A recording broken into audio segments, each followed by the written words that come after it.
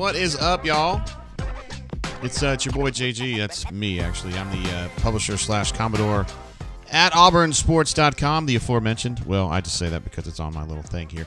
Word, happy Sunday to you. Happy St. Patty's Day to all those who celebrate this fine day. I am wearing the green tie and also the green wedding ring today, trying to fit in, although I don't think I have any Irish roots. Does not matter. We're watching the Auburn Tigers play the Florida Gators in the SEC championship game. This is for the whole bowl of Tostitos, and the Auburn Tigers are up 38-30 at halftime in a game that early on, marred by Micah Handlogton's injury, which was particularly gruesome. And I begged people on Twitter to not watch the replay of that, and I also told people on the site, please do not do that. That was tough, man. So that slowed things down and kind of slowed the game down, honestly. Even when they came back to play, I felt like both teams were being a little tentative. But the last 10, 12 minutes of that half were a lot of fun. Interestingly, I thought Auburn was the better team. Obviously, they're up 8. In almost every way except Auburn was not defending without fouling, putting Florida at the free throw line just too much. And Florida has an 11-4 advantage in transition points, which I would have never guessed that Auburn would be behind Florida in terms of possession. I'm sorry, in terms of points on transition. That is not – Auburn is the transition team, but that's the way it works sometimes. So Auburn has an advantage in this game going into halftime. Janai had a really nice rejection there to finish out the half, and I think there's a lot that Auburn can build on in this situation. Locked On mentioned that I need to get my leprechaun beads out today. I ruined them on Friday. I was going to wear them Friday, and somehow I pulled the string apart, and it's in desperate need of repair. So we're just going to have to do with the tie and the wedding ring today. Hornacia says, JGT, your roots are showing. I got a root for you right here, big boy. Also got some other legends in the chat. Of course, Locked On, we love him. Kevin O in the chat. Ravin, Solo Tigre. Wow, we got some absolute studs in here. Matt N is here with us. Tim the Tool Man. Yeah, J.K. Kelly is with us as well. So, and Canoeman coming in from the West Coast. So, yeah, we got a lot of folks here. We're going to be streaming for the next, at least 2 hours. My thought was we will do the second half, and then we'll do some post-game stuff, and then we will turn the stream off, chill for a little bit, and then we'll pick it back up for the announcement of the bracket at 5 o'clock Central. And then we'll spend some time after that kind of breaking down Auburn's matchups. Joe Lenardi currently has Auburn as a 3, which is exactly where I thought they would be. But they're in a nasty region, so they're going to be in the – if Lenardi's to be believed, they would be in the Eastern region with I think they'd be going to Pittsburgh in a pretty palatable pod. However, they would also be regioned with UConn and Iowa State, which is a team you do not want to be fucking with right now. They absolutely pummeled, embarrassed, defamed University of Houston yesterday, a very good team in University of Houston. I think Iowa State won that game by 25. So, yikes. There's a lot of people out there in the country right now that are saying Auburn is a team you don't want to fuck with right now. And I support that idea. But there are teams out there that have won even more games in a row than Auburn right now. And because this time of year, just getting a winning streak is a big deal. I think UConn's won 12-ish in a row or something like that. And I think JMU has the longest winning streak in the country right now, but whatever. John S. is glad you're on, JG. Glad to have you. T. Park jumping in with a super chat. And Ruxpin, thank you. Keep feeding Broom. Absolutely. Do they have a way to slow down Broom? That's a big reason why Micah Handlogton was playing early on. He's a guy who usually plays, he's like a backup, plays like 8-10 minutes a game. They started him today because I felt like defensively he would be able to give Janai more trouble. Unfortunately, he's out for Florida anyway, and they're playing the freshman, and he's done okay, but I still feel like in this game, like Ruxy was saying, feed Janai, feed Jalen. Those guys, I don't think Florida can repel them. I do want to go over here to our box score page, and you're saying, JJ, you don't have a box score? Yeah, now I do. Some good things for Auburn, certainly. I mean, the free throw shooting is great on both ends, really. 10 out of 11 for Auburn, 12 out of 13 for Florida. And that's what I mentioned earlier. Need more defense without fouling. And putting them at the line 13 times is just a little too much. Rebounding's dead even. I thought Auburn would have an advantage. Is it actually raining, Matt? Matt said, yeah, it is. I can see it now. I look outside.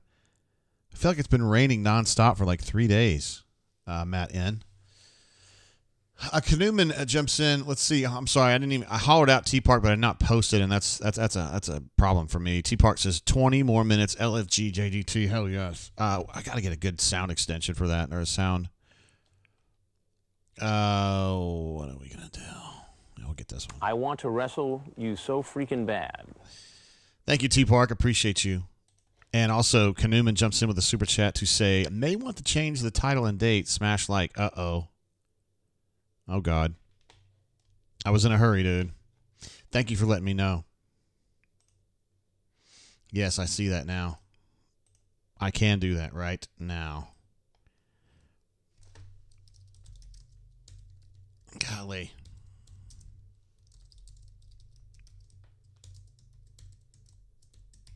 All right. Oh, still got the date wrong, though. Da-da-da-da-da. Okay. Thank you very much for that, sir. If I hadn't had you here to tell me that, Canoeman, I would not have figured that out. So I got it. And Tim the Toolman also was jumping in as well. It should have gotten straightened out now. Some interesting things about this game so far. Florida's guards have not been able to drive the way that they would like to do. Auburn has been essentially what BP likes to call building a wall and keeping those guys from being able to operate, if you want to call it that, inside of about 8 feet. What Florida has been wanting to do, what they endeavor to do, is drive down these lanes and then dish, is what they're trying to do. But Auburn's building a wall, and it's preventing that. It seems like their best drives today from Florida have been their forwards driving, and they've been decent at it. But I'm trying to think now. Thomas Hall had a couple that worked out, and Tyrese Samuel had a couple that worked out.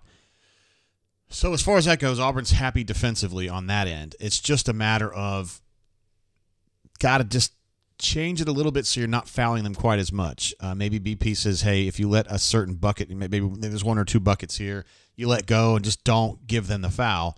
Maybe that's a trade worth having. 9 of 32 from the floor for the Gators in the first half is definitely not typical of them. They've been averaging certainly above 90 in this tournament. And they've got 30 at halftime. For Auburn, 38's a little bit lower than average, but not too bad. They shot 13 of 33 from the floor. Not too shabby. I did think Auburn, without Handlogton in there, would have an advantage on the rebounding, but at 22 all, that's the way it goes. 8 assists and 5 turnovers for Auburn. Still, it's within an allowable range. I normally think of Auburn as being a team that finishes with 7, 8, 9, 10 turnovers, so they're on par there. And Florida has 5 assists and 6 turnovers. I'm not surprised at all by that. First of all, they only have 9 buckets. And second of all, their guards are getting cut off badly when they're trying to drive. So if Auburn continues to have that wall built and able to repel that penetration from the guards, I think Florida is just going to have a lot of trouble if they're going to spend their afternoon, or the second half, I should say, relying on Thomas Haw and Tyrese Samuel to drive 18 feet to the bucket and finish. I don't think that's a winning formula for them. I think Auburn needs to continue playing the good defense, try to accentuate any opportunities they have in fast break, and just play their game, man. I think they're playing their game so far, and I think that's the way that they're going to win this title and get into the NCAA tournament as a 3 seed. Hopefully not in Iowa State's region. just my opinion. I looked at some of the other regions. I didn't think they were quite as nasty. So are you guys seeing the correct title now for the I don't know if it changes when you guys are actively watching the stream or whatever. Also, we'll do a quick little reset here of the bracket. This is, of course, information that we already know because we're watching this game, but Florida, of course, having to play their 4th game in 4 days. Auburn only having to play 3 in 3 days. And Auburn's probably 1 man deeper than Florida. I don't know if that really makes much of a difference. Of course, with Handlogton out, that might make it 2. My man Hornatius, who I adore, even though I rag on him all the time, says I need to take a shot, so I'm going to take a shot. All he did was say nerd. He could have been talking to anyone, but I suspect it's me he's talking to. We are drinking today and this entire week the Eagle Rare that I cracked open for the game against South Carolina. And we do that. JK says, give me the Creighton and Purdue bracket. I would like that better myself. I would really, really like Auburn to face off with Trey Alexander, who's the star at Creighton now. Of course, former Auburn signee from Oklahoma City. And then he didn't show up because he got spooked by, I think it was KD signing out of the portal or whatever. I don't remember exactly what it was. It was a few years ago. And Purdue, of course, just because my man Pipe's a big Purdue fan. And I do think they're beatable. Tyler Edey, Zach Edey is a real problem, obviously. But I'd still like to see Janai go up on him and see if they could play defense. Janai's a really good post defender. And those guys have been locking down today. So, again, just kind of keep playing the way you've been playing, I think, and Auburn wins this thing without too much trouble. Just got to keep those guards from getting the penetration that they really, really want. Auburn has done a nice job of dissuading them to this point against their wishes and will, by the way, I should add. War Eagle 0008 jumps in with another super chat. He's been with us all week. Says, let's cut these MF nets. War Damn Eagle JGT, thanks for the show. Thank you for the show, brother. I'm going to say this about you right here. You could drop a tarantula into his shorts and he'll still be cool. All right, picking up the second half. It's like, Aiden just hit a chef's kiss to get this thing started. I'm a little bit behind where a lot of you guys are. I'm going to go ahead and do it live. I had slowed my thing down because I was listening to the radio and I was getting them synced up. All right, looks like one of their guards got out and got a penetration like we were talking about. Janai challenged him. There it is. Lee says Desi Sills, who was coming over from Arkansas, signed and traded in like the competition. Desi, of course, could not get all of his credits transferred from Arkansas, right? So he ended up at Arkansas State. And then I think he had one more year and went somewhere else. But, you know, interestingly, looking at his numbers from Arkansas State, he didn't end up being the player that Janai. The player that Auburn thought they would be getting, this kind of 3-and-D guy. He may have been playing great D, I don't know, but he wasn't hitting threes at a high rate. All right, so I'm not surprised here coming out of the break that Florida's just essentially going full kamikaze, trying to give their guards some confidence that they can indeed drive on this Auburn defense. Auburn got a little bit disheveled in transition defense right there, and Clayton looks like he was able to get close to the rim. Thank you, Lee, for the reset on Desi Sills and Trey Alexander. I know that was a disappointing period because Auburn felt very strongly about Trey Alexander and thought that he would be a terrific player here, which he probably would have been. I will sort of keep up with these scores, not like seriously every single minute, but I like to give people a general idea what's going on. All right. And, of course, we're not at halftime anymore. We're in the second period.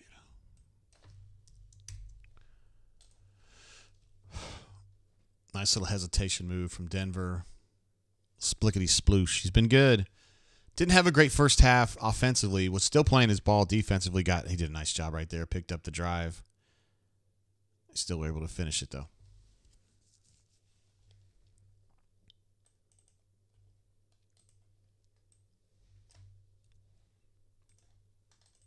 .43-37 is what I've got here.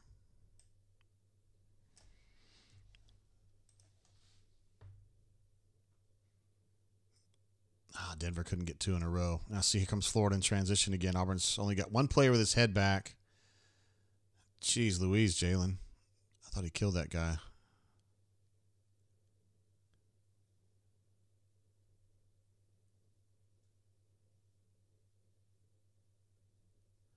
It was a good challenge at the rack there. But again, in transition defense, Trey had his head back. Jalen did not. And then it's just like 3-on-1 with only one guy looking forward. Like only one guy to pick people up. So not great. It's been this way a little bit today. I don't know if you heard the snippet earlier in the ESPN broadcast where they were you could listen to Todd Golden, and he was telling them, if you get the rebound, get out in transition, go, go, go, which you don't normally think of a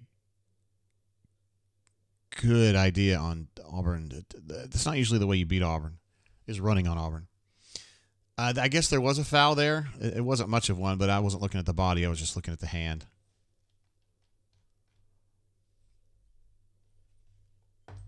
$39.43 is what we're looking at right now.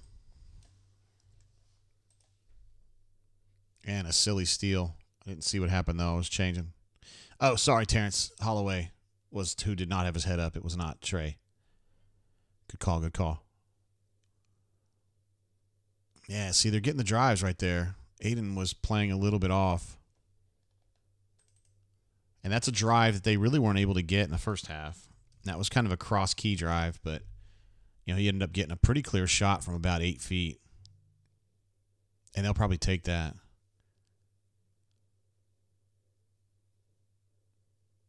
Damn. Denver misses just a little jumper. Near the three-point line, but not quite. All right. Let's see what happens, guys.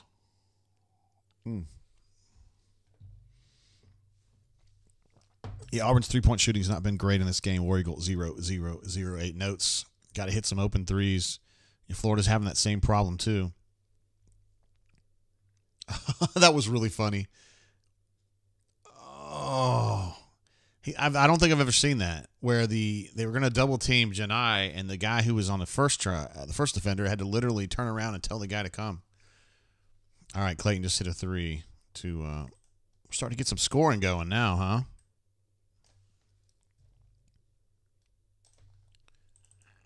Starting to get a little scoring. Aiden with a drive.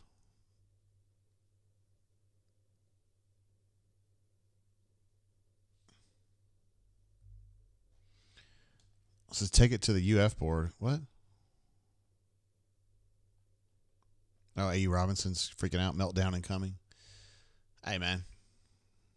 This team doesn't usually do much of that. I'm talking about a full meltdown.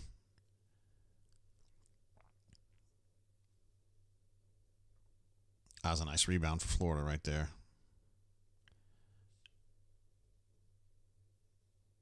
Looks like Chaney drew the jump ball. It's good hustle. Florida's going to get that back, but it switches to Auburn after that. Melee says, we just forgot to turn the D button on. Auburn has a tendency to do that sometimes. In situations where you would expect them to kind of do that, you know, like where they get up a little bit and they feel confident, they get a little bit slower or less. They don't concentrate defensively. But the good news is that they usually come out of that. They did not when they played Florida in Gainesville. But this game's already gone a lot differently than that game did. Nice dish by Clayton there. And they weren't able to finish it. Auburn's defense picked up a little bit there on that possession. I think Dylan got his hand on that. Trey. Nice passing right there. Can Chaney hit that three? He cannot. Good positioning by the white dude there. Number 10. Yeah, Melee says Renut engaged. That's exactly right, man. Got to get those nuts dropped again. It's like the nuts are getting up a little too high, I guess. All right, so we're going to break there. Let's take a look at I really like looking at these second half boxes as we move through the second half. Takes me a minute to get them pulled up, but I think they're worth it. There's no doubt. I like second half boxes. Christy used to always print those out for me when I was coaching.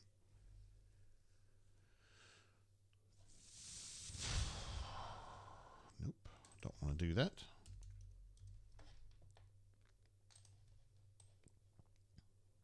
Boy, that injury to Handlogton, yikes, dude. I was just imploring people, like, do not watch that.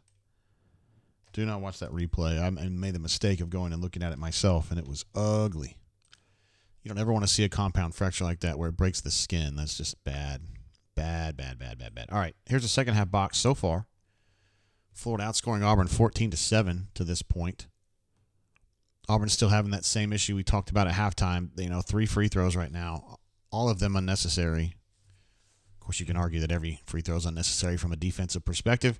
They're out rebounding Auburn 7-3, including 2 offensive rebounds, 1 assist, 0 turnovers. Auburn 1-1.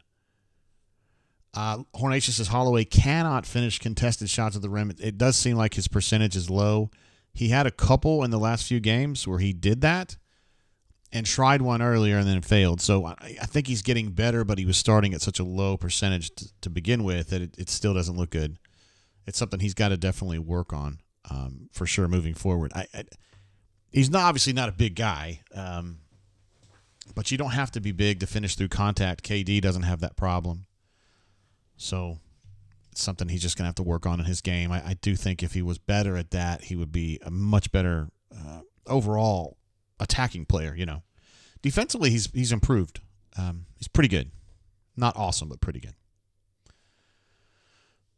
Let's see, personal fouls, 4 called against Auburn, 0 against Florida. But again, keep into context the idea that Auburn has been the one that's been panicky in transition defense, and Auburn's been shooting. I mean, Denver shot a 3. Denver shot a 18-footer.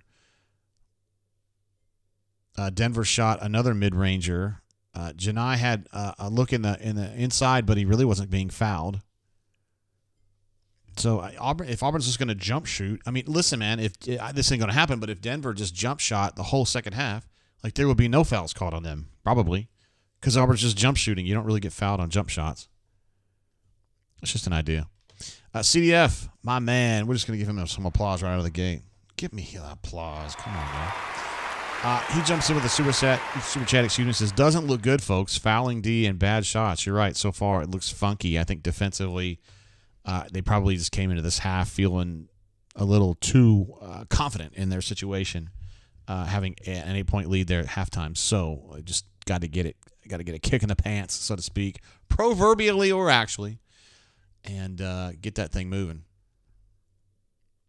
Appreciate you, CDF, and the exchange rate's going to be great on that one. No, I'm just kidding, bro. CDF, of course, often coming to us from the great state of Hawaii. Terrence notes that he thinks that Florida is grabbing on defense right now, and it needs to be called if that is indeed happening. It needs to be called. I haven't seen it, but I haven't really been looking for that. I don't get to watch the games as intently when I'm running the stream, unfortunately. It's just part of it. But I'm glad to be here, and I'm glad you guys are here. This is the matchup that Florida really wanted defensively. SEMO. It was Jalen against Clayton, and he ended up shooting a 3. You thought he would have driven there.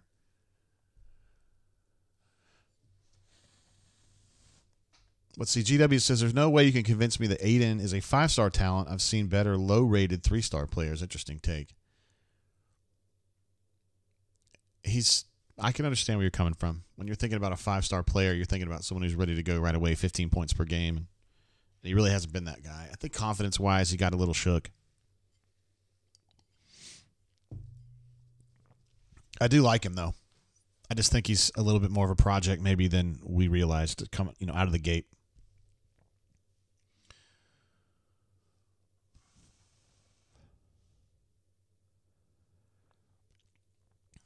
All right, Florida playing 4 out.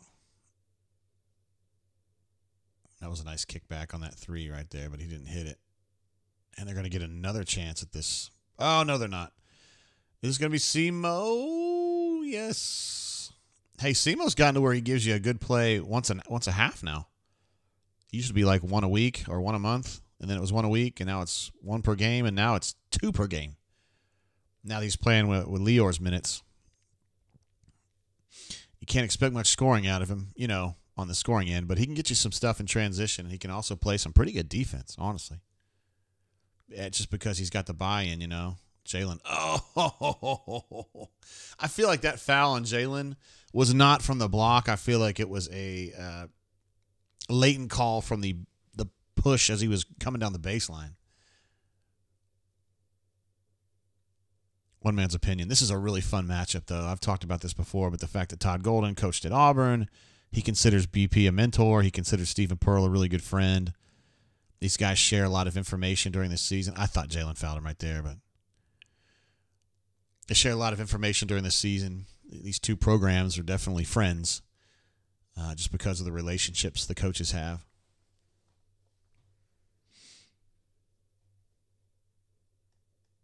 Let's see. GW says, what's up with the Florida point guard getting away with stiff arm layups? Dude, the guy, number 55 from Mizzou, was doing that all day to Auburn.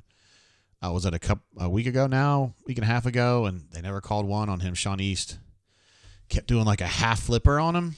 Never called it. He would use it as like a jab right to the chest. Literally knocked KD back one time, no call. I guess that's one of the things you can get away with a little bit as a point guard in this league. Of course, it's not something that Auburn's point guards do much of. Trey with a nice three right there. He can elevate and get you some threes now.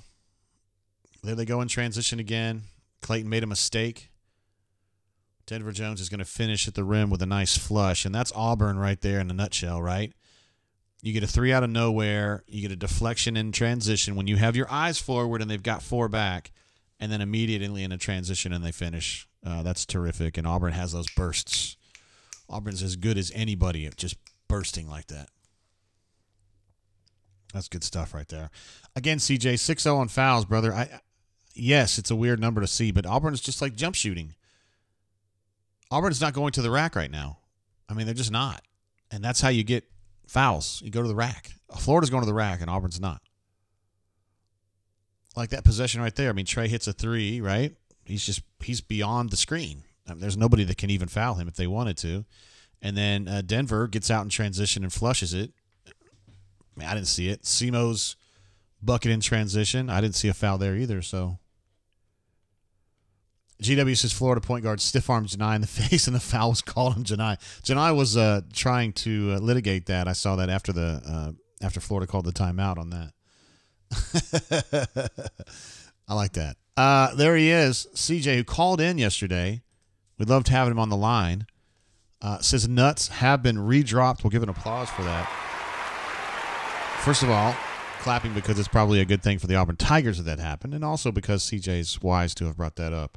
He's been a fan of that line of questioning, or that since the game yesterday when I think it was Janai. Could have been Jalen mentioned that. No doubt. And Spicy Pieces, that's Auburn basketball right there. It really is. Carter says, no, JG, it's not us complaining about not getting calls. It's the fact that we can even take an elbow to the face and it's called on us. I didn't see it. But I'm running the show and all that kind of stuff, so I miss stuff. I acknowledge that freely. I think back to when I used to cover Kentucky in the 90s and I was a student. There was no real internet. Nobody was using the internet. There was no Twitter or anything like that. And I just sat and watched games for the whole, whatever, hour and 45 minutes. We're literally writing notes for an hour and 45 minutes. And now I don't ever write a note. It's changed so much. The way we cover basketball, the way we watch basketball, how much basketball is available to us. Yeah. CJ notes that the nuts dropping was Janai talking to Marty Smith after the game yesterday. So that was good stuff. Marty Smith, by the way, a lot of these TV people I think are fakey and not cool. Marty is 100% the guy you think he is. He's a good dude. Really, really good guy. And he will talk to anybody. He will share information with anybody. He will help anybody. He's just a really, really good dude. So I'm just always stoked when I see him on TV. Looks like United beat Liverpool in the FA Cup today. I bet B-Matt's bumming about that one. Carter says, it's all good, Jay. Love the show. Love what you do. Appreciate you being here, G. I'm just glad. Brock says, hey, JG, I am new. I am a Baylor fan. Glad to have you, Brock. We were talking about Baylor yesterday. That was a really good game there. It was the first game of the year for both teams. Baylor ended up winning that bad boy up in, was it South Dakota? And Baylor's had some ups and downs this year, but Jacoby Walter has not had many ups and downs. He's been really, really good. A player that Auburn wanted badly out of the great state of Texas in the greater Dallas area, as I recall. And he's been terrific. And also Baylor was recipient of Davion Mitchell many years ago, who left Auburn to go to Baylor. I feel like he was going to get stuck behind Jared, which probably would have been for the 18-19 season, I should say. Ended up at Baylor, had a great career there, and parlayed that into becoming a draft pick of the Kings. So no issues on that. Let's see. FJ says, I'm sorry if anyone can't see the bias from the refs right now. Needs lens crafters. Well, I wear glasses, bro. They aren't from Lens Crafters, but maybe they should be. Excellent positioning right there from Dillon, and they're going to call a foul. Finally on Florida, their first foul. Perfect position from Dillon, and he did the right thing, made himself big. And I really am not into the antics when Auburn's up so little. I mean, Auburn's up 8, which is fine, but, doing all this stuff. Let's do that when we're up 20 with 2 minutes to go. Not 8 with 13. I don't know. It's just me, though. Oh, man, Simo was open on that cut. Trey was just a little hesitant. Didn't want to get his ball picked off. Trey with another 3, and he splashes another 3, guys. We're getting postseason Trey right now. Remember how good he was in the Iowa game? Well, specifically that Houston game last year. Oh, Clayton comes right back with a nice bucket. Let me get back over to our main page here. Get this straightened back out. Auburn up to 55 now with a really quick burst. They're at 46 now. Looks like Florida picking up another foul.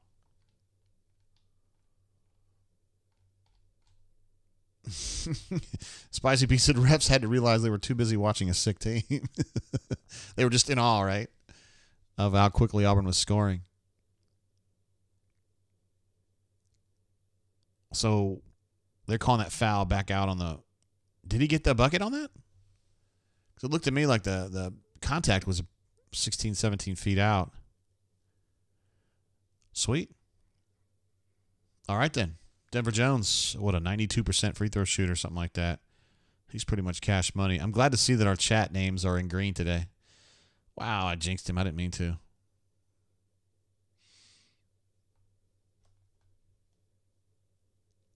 I can't remember the last time Auburn had a lane violation that negated a shot like that. But are they just going to call a foul on it? Jeez.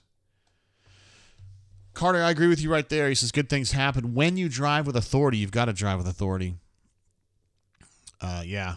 Remember yesterday, Auburn, when you're playing Mississippi State, you better have a real plan when you go to the rack against those guys. And they did. They won a very, very physical, tough game.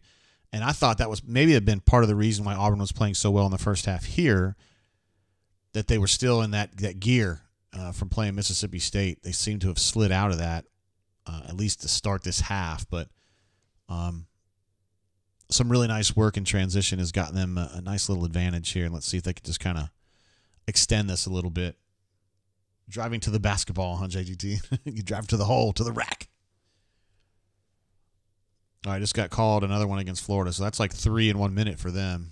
Todd is not sure about that call, but, Todd can do whatever he does. GW says, cuddles with my Shih Tzu and JGT basketball commentary. Life is good. Thanks for listening to me, bro. I wouldn't listen to me. I don't think. Oh, that is definitely a foul. God, you're a dick. Just because you got Andy and Coach Randall and you've also got the ESPN guys, I personally wouldn't listen to. Not because they're idiots. I just get kind of tired of it. But I feel like it's like too sanitized and they're trying to be like super nice to both teams. And I feel like on Andy's, I saw Rich McGlynn there. I feel like on Andy's calls, I mean, they're obviously pro-Auburn, but what in the world is that call? Hold on, man. Somebody tell me in a sentence what just happened. Uh-oh, Simo looked like he had been shaken up on that foul.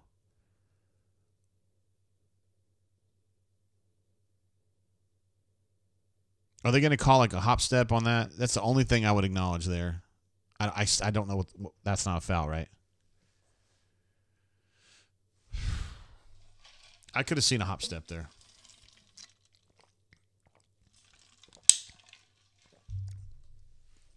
All right, 48-57.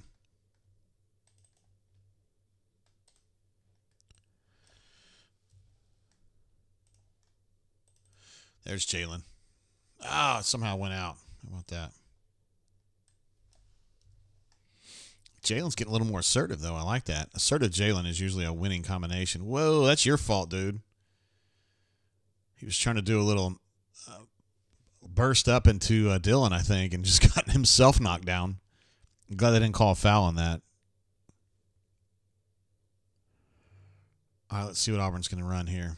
They're running cutters coming off cross, that deep curl. And Denver splash. Splash, splash, splash, splash, splash. Denver, man, continuing his kind of second half of the season resurgence, or just surgence. I felt like he was tentative for a lot of that. I don't know, the first 2.5 months of the season. But certainly here in the last month, maybe 3 weeks, he has gotten much more confident. And now he's a catch-and-shoot menace. He's a big part of why Auburn's been playing better ball in general lately. That's a foul right there, dude. Did you see? It was just what we were talking about. It's that they only call it when you fully extend. If you just kind of do a jab and you just give it like a 90-degree angle, they don't call it. It literally pumped him so good that CBM got knocked off balance. It clears out space for the shot. It's a foul. But, again, the SEC just kind of doesn't call that, and maybe Auburn's guards should start taking that into consideration. Now, Aiden's not a driver. Maybe Trey. Stu Pep drops the panties reference. That's what we used to call it, too, man. If you could hit a shot, that was what we call it, panty shot or whatever. AU Taxman says that point guard loves the stiff arm. He sure does. I'm telling you, dude, the Sean East from Missouri, he's made a whole career out of it in the SEC.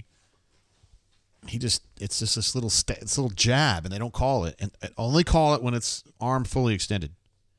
I think it's a foul, too, 0008, but they haven't been calling it. And I can't really judge if they do it, if Auburn could get away with it, because they don't really drive too much. The guards don't. Or I should say the point guards don't. Yeah, Spicy P, great reference. He says that's such a foul. Mark Sears from Alabama lives off that play. He does too. Yeah. GW says Trey reminds me of Andre Miller. I got to interview Andre Miller. I asked him at the Final Four in 1998. He was the point guard at Stanford. I asked him what was the toughest thing about playing at Utah. He was from Compton. And his answer was hilarious. He said, the problem with me going to Utah was that every time I don't make it to class, they know. And I knew right away what he meant, and then there was some confusion about what he meant. He meant he's the only black guy around. So if the black guy's not in class, everybody knows. They had to ask for clarification on that. He goes, well, there's not a lot of black students at Utah. Oh, yeah. He's really cool. I liked him. Fun team to cover. Ended up getting to interview Rick Majerus, too, at that tournament, which is one of my all-time great moments. 60-48. Yeah, I wasn't changing. I can't really change it every single time.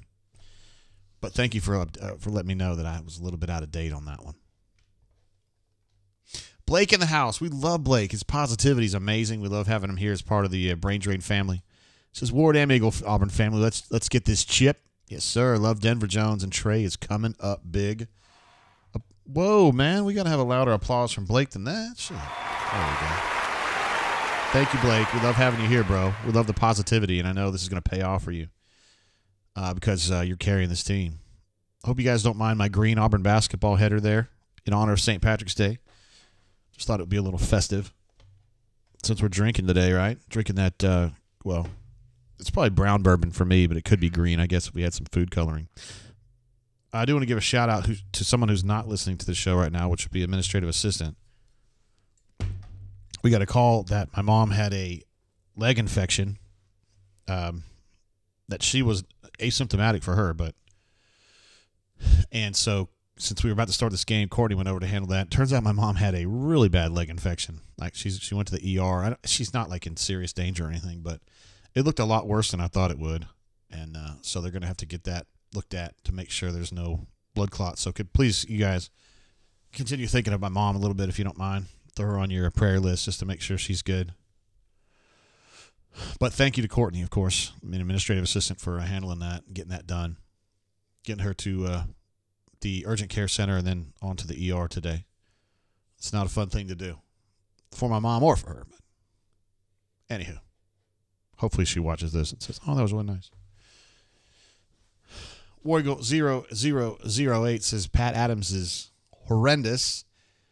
He does tend to kind of make things about him a little bit, which we used to joke about with TV Teddy back in the day, Ted Valentine.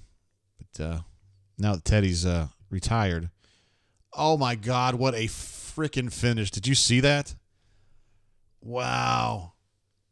It was a spin, but it was the wrong way, but he still was able to finish it. Amazing.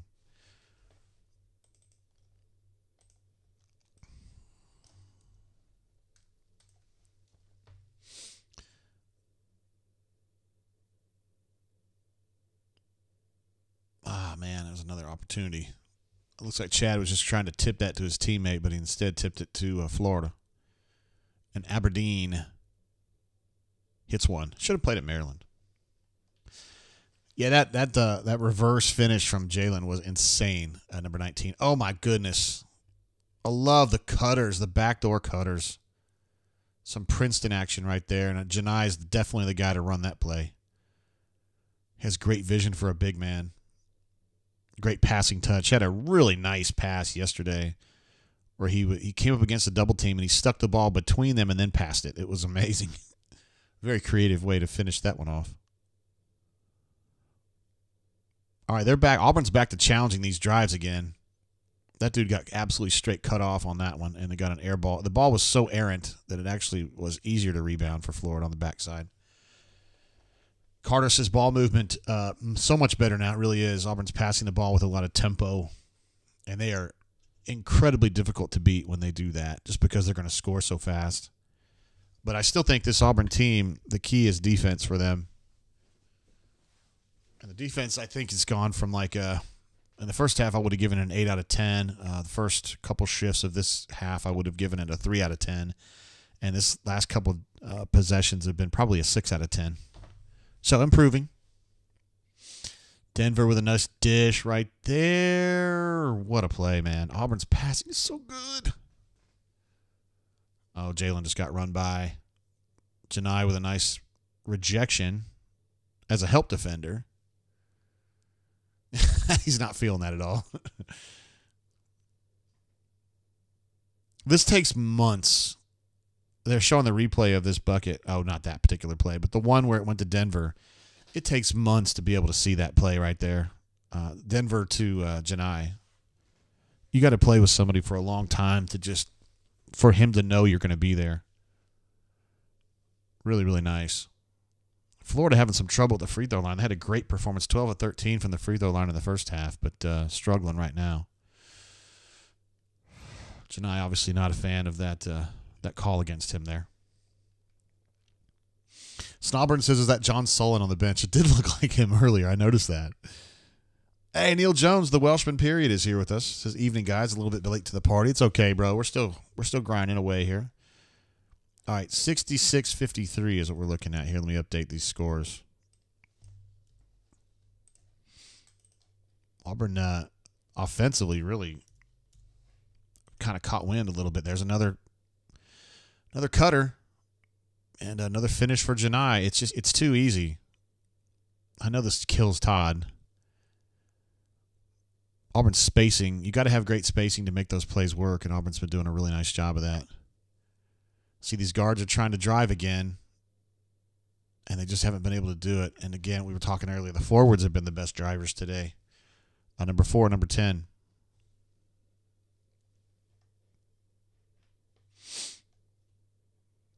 Yes, sir. Neil J. says he was watching United snatch victory from Liverpool in the FA Cup. Oh, God, he was about to defame that young man. Great pass and transition and a nice finish.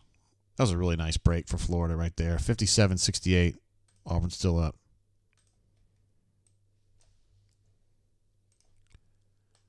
Did BP call timeout? Must have seen something he didn't like there.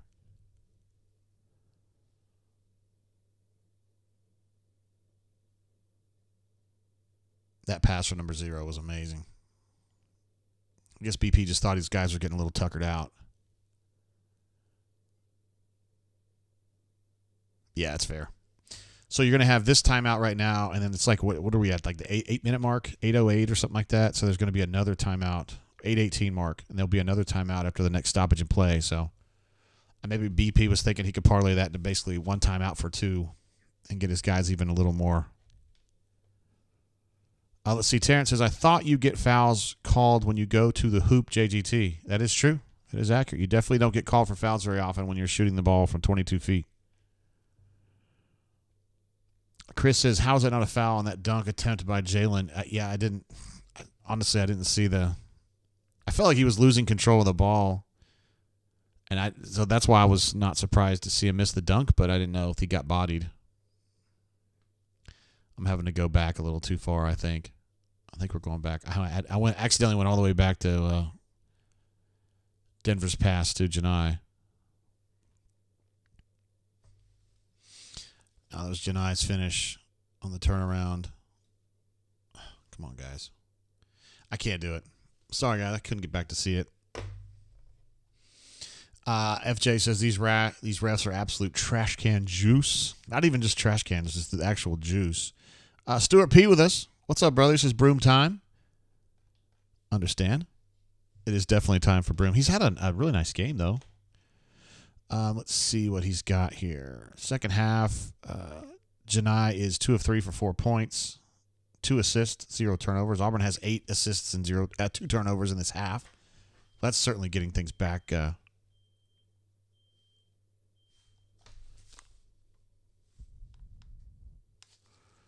I heard a sound.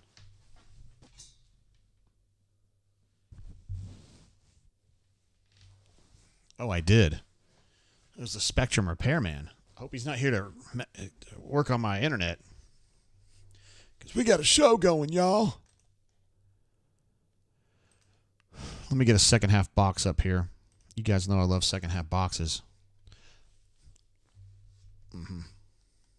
Not second hand boxes, second half boxes.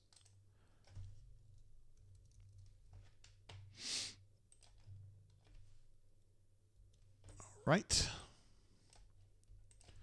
Pull that bad boy out, and we'll mouse over to our box score page. Get over here, bro.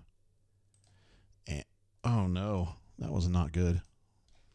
And here we go. So this is just the second half box. Things have turned around.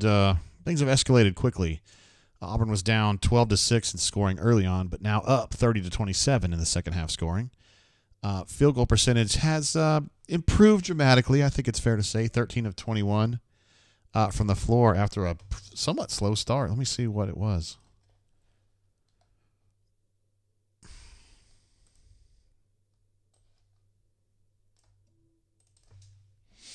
They started the half 3 of 9. Now they're 13 of 21. So they're 10 of their last 11? Is that right? No, 9 of their last 12. No, 10 of their last 12. That's pretty good. That's a foul right there. Yeah. They've hit 10 of their last 12 shots. Oh, jeez.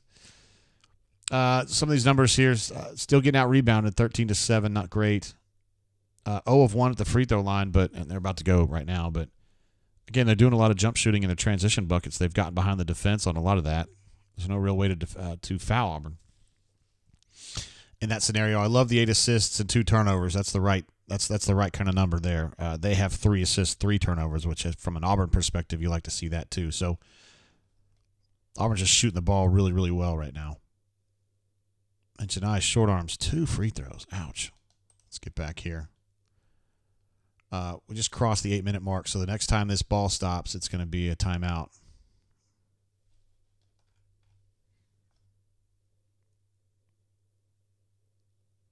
Oh, Janai said, just give me the little white dude and another foul. Okay, so here comes another timeout right now. He saw that other white guy, and he was like, let's go. Another reserve guy, doesn't get a lot of run. He said, I can take that dude. Yeah, he knows when he's matched up. When it's not Tyrese Samuel or Hall, he knows he's gonna drag. He's gonna go at him. By the way, they're playing 8 guys, and Auburn's playing 10. But really, it's more like, no, I take it back. They're playing 9 guys. No, they're playing 7 guys in the second half. That's it. Let's see. Stoop Up says UF4 has 4, and their 21-10 cannot handle Broom. That is accurate. So, as we were talking earlier, as Stuart P. said earlier, and a few others have as well, feed Janai. It's time for Janai to just eat them up, to be Pac-Man. Auburn's defense is really, really extending right now, and just, oh, God, it was a risky pass. There's no chance this kid's going to get a bucket right here. Absolutely 0%. And he did not get a bucket, and then Janai came down with a defensive rebound. There's no way, man. I mean, I appreciate the ingenuity or the valor of that dude being like, yeah, let's post up Janai. It wasn't ever going to happen, but you do kind of appreciate just the ingenuity. Oh, my gosh. Chaney with a turnaround from 14. Splickety sploosh, flippity floobity. Chaney, man. Oh, my God. I have such high hopes for him next year. I mean, shit, he's good right now, but when he has all that more time to, get better with his game, he's really come a long way, guys. Come a long way. This dude's not going to score either.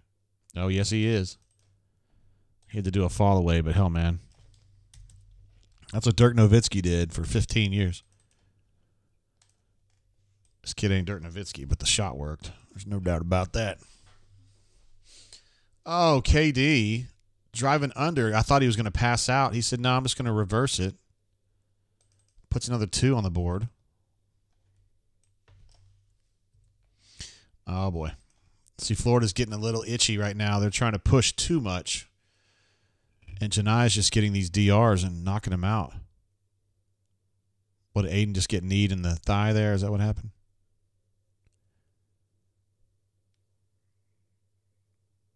There you go, Janai. Ah, just got picked. Oh, shit. Oh, my God. Chaney just defamed somebody. Oh, dude did not see that coming. I'm glad they didn't call a foul on that. Aiden did a nice job. Normally, Aiden fouls right there, and instead he kind of backed off, and maybe he saw to the corner of his eye that he had a trailer coming to smack that ball down. Oh, Janai with a little dipsy-do. It was kind of a body feint. Acted like he was going to rotate outside, then he came inside and just put that bad boy up with his right hand. Do you feel like that Florida assistant looks a lot like Chuck Person? I legitimately had to look up his name yesterday because I thought it was like Chuck Person was like sneaking in on the sideline there. 76-59 is what we're looking at right now.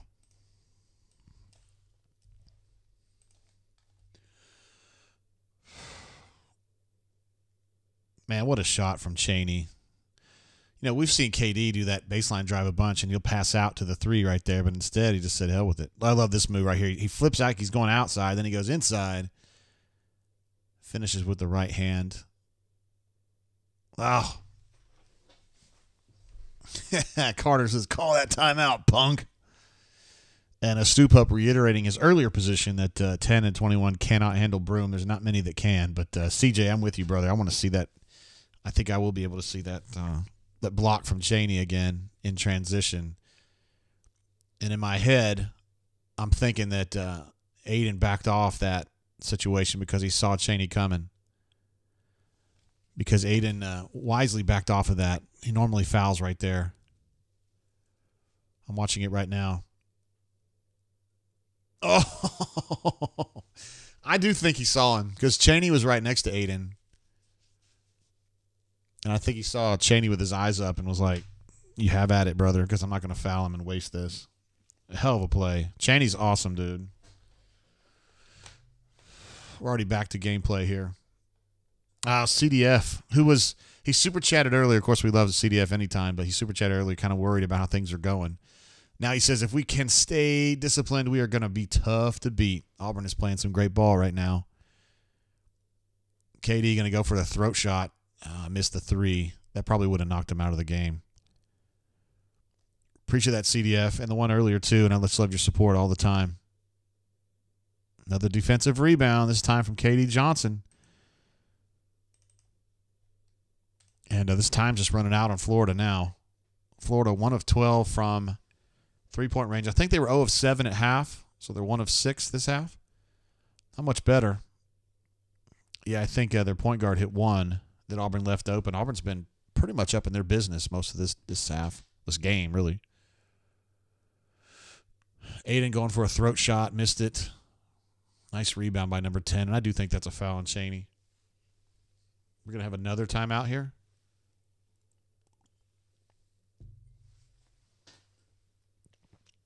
Let's see, Stoop Up says the CBM corner 3 yesterday. The 2 Caldwell baskets, he had that amazing little burst yesterday, yeah, that changed that game. And then this Chaney block right now will go down in Auburn history if we finish this. Yeah, that was That's my favorite play of the game right there was Chaney smacking that ball. I'm not sure. I still think Auburn is at like this point probably a 93% chance to win this game, but that was a hell of a play. Boy, Florida missed another free throw. You know they're going to be struggling over that.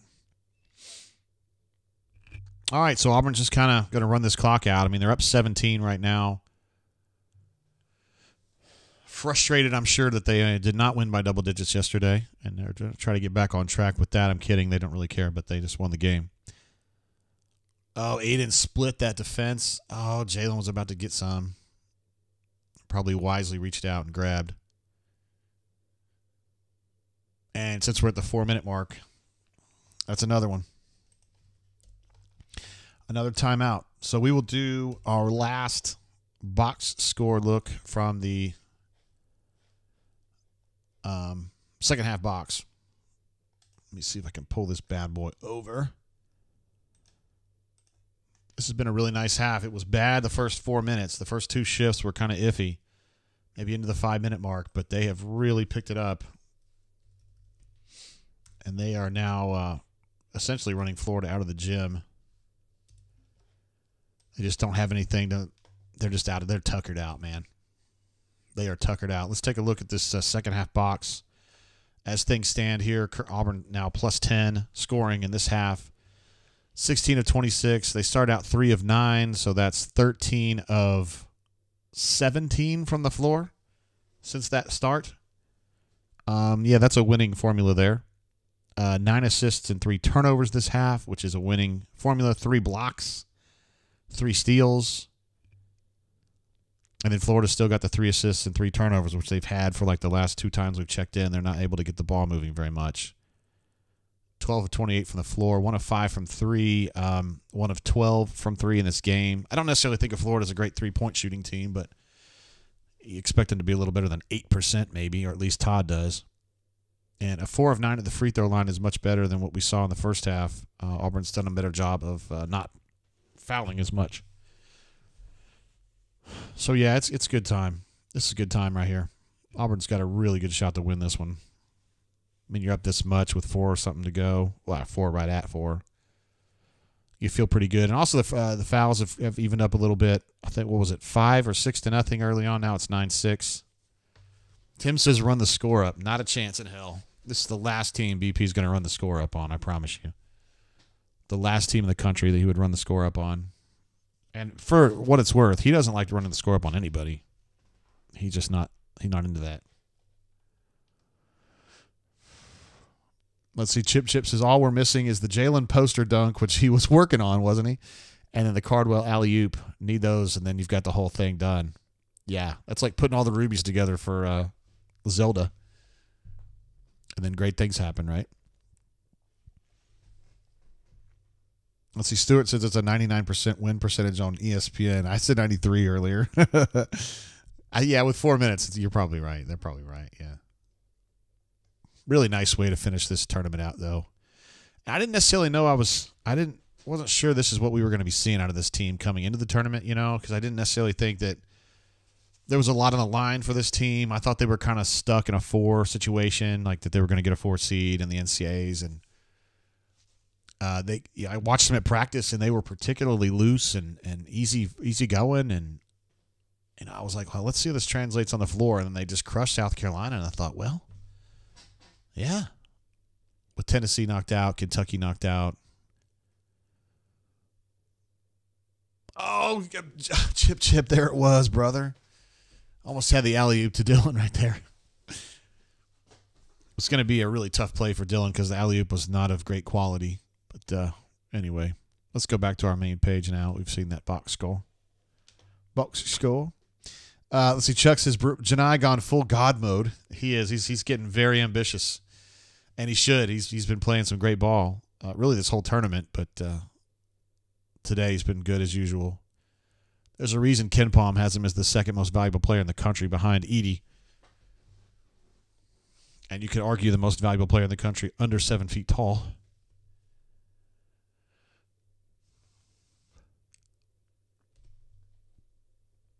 Let's see if Dylan can hit this free throw. Goes 2 of 2. Nice. Didn't used to say that about him ever. All right, Auburn up 19 now with a counting clock, as Andy Burcham would say, under 4. Now, see, to me, that's good. He got a little penetration, but once he got to the SEC logo, he had 3 guys there to wall him off, and then he was like, fuck, I guess I'm going to have to go up with it. And Auburn's fine with him taking that shot. Auburn just gonna suffocate him now. Looks like Florida's on board. And that's going to be a wrap. Auburn Tigers are going to be the SEC tournament champions. And I find it odd that they're like, oh, Tennessee's going to be a number 2 seed, no doubt about it. And Auburn finished 1 game behind them in the standings and then won this tournament. Like, is there really that big a difference between Auburn and Tennessee at this point? No. Oh, God. Dylan's going. He's going. He's going no matter what. Auburn hits 80. Florida probably just needs to chill out and let this one ride. I don't see much upside here. It's a nice shot. Dylan was content to let him shoot a 17-footer. Might as well. Oh, Spicy P, I think it's a done deal now, brother. I think Auburn's a 3. I would argue that Auburn should be a 2, but that's not going to happen. They're going to be an underseeded 3, though, in my opinion. I think people are not going to be happy to see kick stave and a beauty. Teams are there do not want to be playing Auburn right now. They've got that look like Iowa State does right now, just a team that's like just absolutely on fire. And nobody wants a piece of it. Nobody. Nobody. Wow, what a tournament, man. Certainly their best tournament since 2019 when they ran through that tournament and trashed Tennessee in the final. A good Tennessee team. This is a good Florida team. But Auburn's just got the upper hand here. No doubt about it. I agree that it's bench time, Stuart. It's time. You would absolutely hate to see like somebody important get hurt right now. So, Stu Pope says Auburn is 1 seed. Good. They're playing that way. They're playing that way. They won't be a 1 seed, but they're playing that way.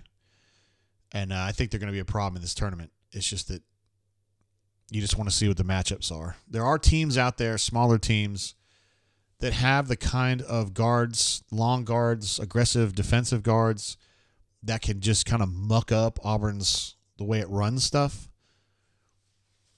And also teams that are willing to attack them that way. A team like James Madison, a team like San Diego State that could do some of that. You want to try to avoid those matchups. You ideally want to play teams that have smaller guards and are more of a finesse teams because Auburn can beat those guys. You want to avoid Mississippi State's. Just rough and tumble teams. Rough-ass teams. Darkside says, JG, take a sip. I shall, sir. I did have a chance to watch that game yesterday, San Diego State and New Mexico Lobos. 2 teams that had, well, obviously you guys know I like San Diego State. I grew up on the bluff right across from where their school is, and I always thought I would go to San Diego State. Didn't end up going there, obviously, because I moved out of California.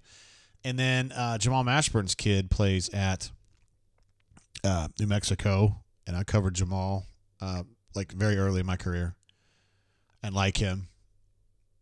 So that's kind of cool, too. I think there's some other Kentucky tie to New Mexico. I just don't remember what it was. Anyway, they deserve that game.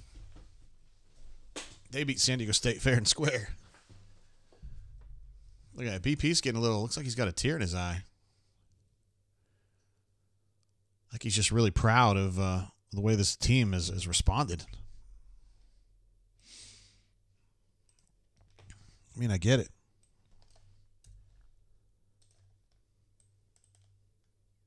All right. I'm going to get these scores updated real quick. 84-63. Oh, that's 83-63? Huh. He's going to put Dylan back in, huh? This surprises me, man. I mean, he's taking Janai out, which is good, but I feel like it's time to start putting like Blake in and Carter in, and you know what I mean? Spicy P says, peeking when you need to peek. Let's go ruin some dreams. I love it, man. Love it.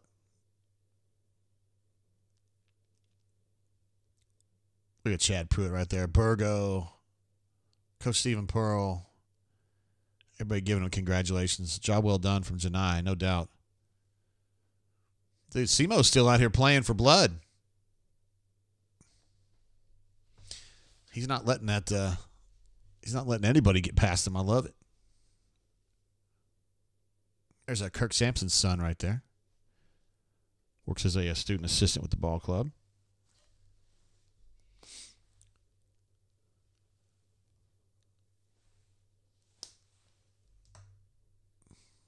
Clayton getting some free throws here.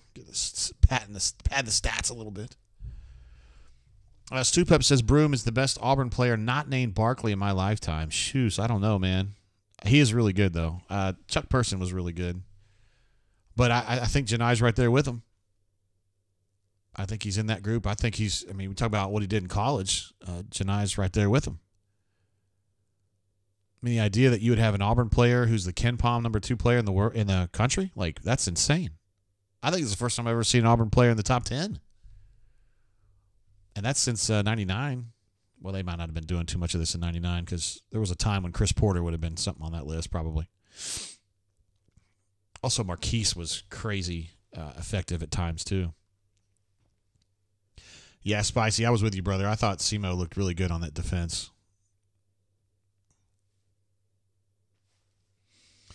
Stu Pup says maybe not best, but most impactful. I have to agree with that. Yeah, because Janai doesn't have that projectable thing about his game like the way you would have seen with Barkley and Chuck Person, but you just talk about a dude that's just playing ball for the Auburn Tigers. Oh, man, I don't know as though there's ever been anybody. All right, now they got Carter in there, Carter Sabera, and Blake in there. So there you go. That's what I'm thinking right there. No, they don't have Blake in there right now. Still going with Trey. Oh, they got Jalen in there. Number 55, Harper. I'm partial to that number. That's a number my wife wore in college. 6783. I'll go ahead and update this. Not that it matters.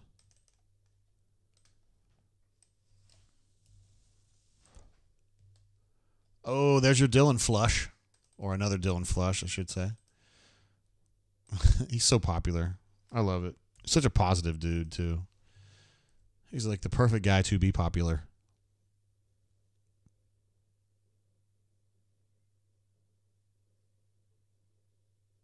Oh, 21 made a business decision there, and I don't blame him, man. It was too late. It was too late. Stoop Up said Dylan was like, move, bitch. Yes, double nickel. That's right, double nickel. I don't ever called her that at the time, but I probably should have. Simo's he played a great game tonight. I would give Simo a high grade, even though his numbers probably aren't that amazing. But he made a difference. He really played. He gives you, like, I feel like he's in gear now, and he's giving you what Lior gave you plus a little bit more. So that's a great thing for Auburn.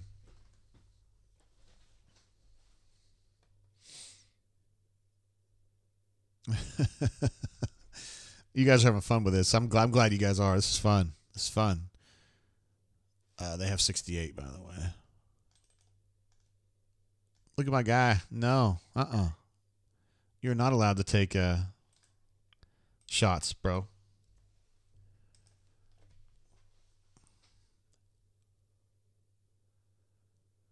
That little number 14 dude, he plays really hard in practice. I don't know his name, but I watch him when he's playing on the scout team. He plays hard, man. No one will ever play as hard as Samir did, though. He played in an era Samir did when he had to sit out a year when he transferred from VCU to Auburn. And Samir made it his goal in life to – that is a really meaningful shot right there with Janai and BP hugging each other. Samir made it his life to be the biggest problem ever on the scout team, and he just absolutely killed guys. So much fun watching him play. I was almost pulling for him. Like, you know what I mean? And number 14 doesn't have that effect, but he plays hard. Yes, sir. Justin O, Auburn Tiger fan, pulling for it. There's Blake getting the chance to bounce that ball a little bit. Big time win for the Auburn Tigers, 67. Whoa, how did I get Auburn at 68? Or Florida at 68? My bad. 86-67 is going to be the final of this bad boy. There we go, Todd Golden and BP. So there it is. Victory for the Auburn Tigers, SEC champions. Wow. I'm just going to kind of watch this for a minute. It means a lot to me to see all these guys so happy, particularly the coaches and stuff, you know. They finally get a chance to feel like they've accomplished something, you know, really meaningful. Already got the signs out and everything. There's my man Maddox, who works hard as an assistant behind the scenes. Huge, man. Absolutely huge. Stoop Up says the Orange and Navy Mist has ruled the North. Auburn, BP was asking for folks to show up, for the Auburn family to show up for this game, and they absolutely did. Stoltze was saying earlier he thought it was about 3/4 Auburn, maybe more. And it's not necessarily in Auburn or Florida like it would be in football. You know, you got a lot of neutrals, maybe disenfranchised UK fans, whoever. There's Bryant Smith in the line over there getting some hugs in. BP and Coach Stephen Pearl. There's Chad Pruitt. Ira looks like he's coming over there. Marlene, their outstanding SID, right there walking with BP. There's Sean Cohen giving BP a hug. There's Kirk Sampson in a rare, looks like he's wearing a shirt and tie and a coat. You don't see that very often. And BP's just got like this random Auburn hat on. I love it. Just like some rando Auburn hat. Hey, say, man, give me a hat. Not even a championship one. I like that. There's Kirk Sampson again. Talking to Simo.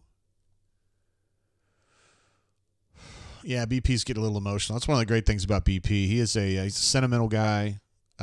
Always like that about him. He's got a lot of emotional investment in everything he does related to this team, and it's rewarding for me to see somebody like him, you know, get a chance to win something big like this and get another dose of affirmation that he chose the right job. You know, he is definitely someone you don't necessarily meet them all the time in your own life, but somebody who's doing the job that they should be doing, that they were put here to do. He is definitely doing it.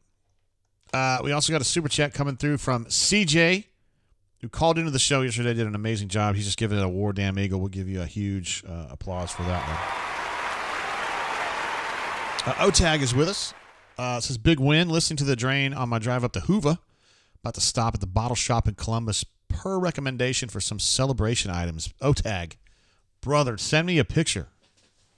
I want to see what they've got. They were always so good there for store picks. And I guarantee you they're going to have some good stuff. If I were you, I would take a very close look at that. They're going to have a yellow store pin hook, a store pick pin hook with a yellow top. It's going to be an 8-year. It is delish.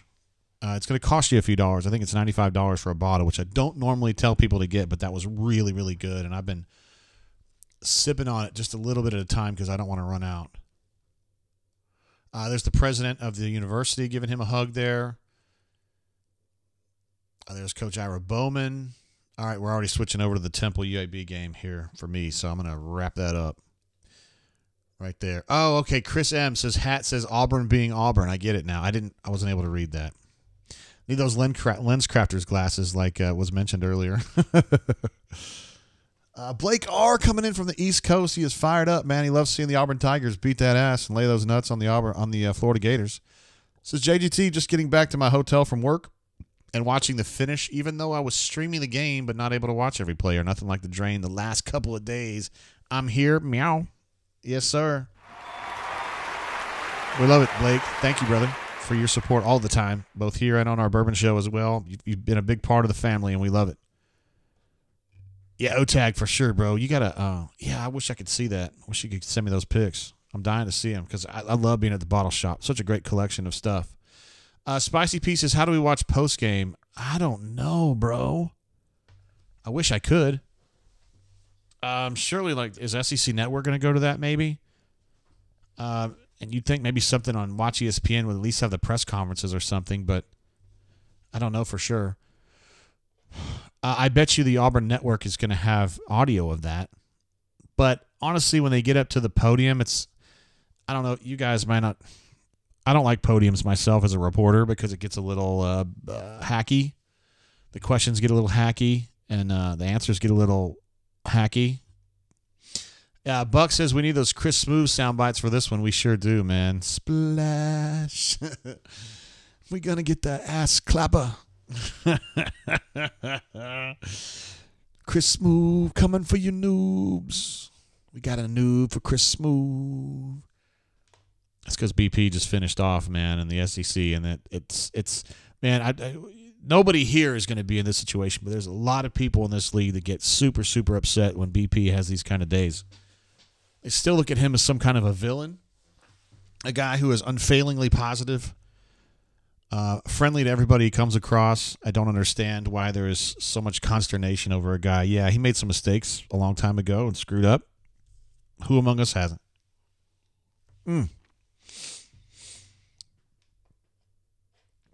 Yeah. CJ said he was going to give me some of those Chris Smooth sound bites. But I understand, bro. I mean, we all got stuff going on. So, anyway. Appreciate you, Blake. Blake Dupe, our other favorite Blake, not Blake R, but Blake D, says, War damn SEC champs. Love y'all, my Auburn family. Let's make another run in the NCAAs. Y'all celebrate responsibly. That's what I'm talking about. Stay hydrated.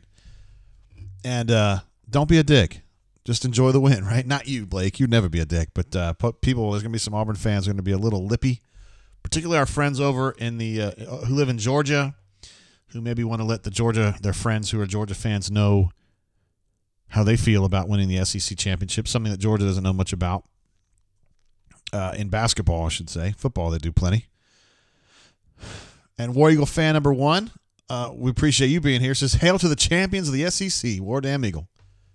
Yes, sir. It is one of those days. It is one of those days. Stewart says we got to be a 3 seed or better. I would definitely agree that's going to happen. Auburn's going to get a 3 seed. It's just a matter of where are they going to put them. Where are they going to put them? They're going to put them in a nice, friendly area, maybe West Coast, or are they going to get nasty and put Auburn in with UConn and some of the other velociraptors out there? Who knows? Kenny E jumps in. Kenny's been great this week with us, all of our drains that we've done this week. We appreciate you, Kenny E. Says Wardam Eagle, love the fight of this team and our momentum going into the tournament. Thanks for the drains all season, JD. Look at that. Kenny's not just been here this week. He's been here all year. Appreciate you, bro. Let me give you an applause for that one. And that's for the Auburn Tigers, too. GW, not a chance in hell, brother. I say that as an OKC Thunder fan. With the 11th pick of the draft, Oklahoma City Thunder select Janai Broom. Janai's going to be a second-round pick, I think. But that's better than I thought it was.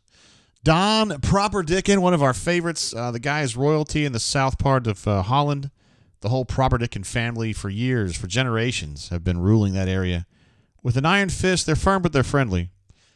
Don says, blue blood motherfuckers. Oh, can I say that word?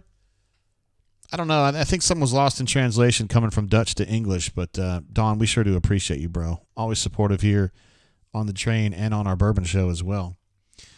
No regret jumping in. War Eagle, this defense can keep us in a game with anyone. We hitting shots, then we're going to win. That does seem that way. And that's certainly what was going on today. The Auburn Tigers, of course, victorious. Probably need to go ahead and change that logo right there. It'd be pretty sweet. Or this graphic. Auburn won the game 86 to, oh no. I'm going to update our schedule graphic to reflect the true situation here with the Auburn Tigers being victorious in this particular contest. 86 to 67. And there we go. Yes. Yes. Sorry, guys. I'm just trying to get this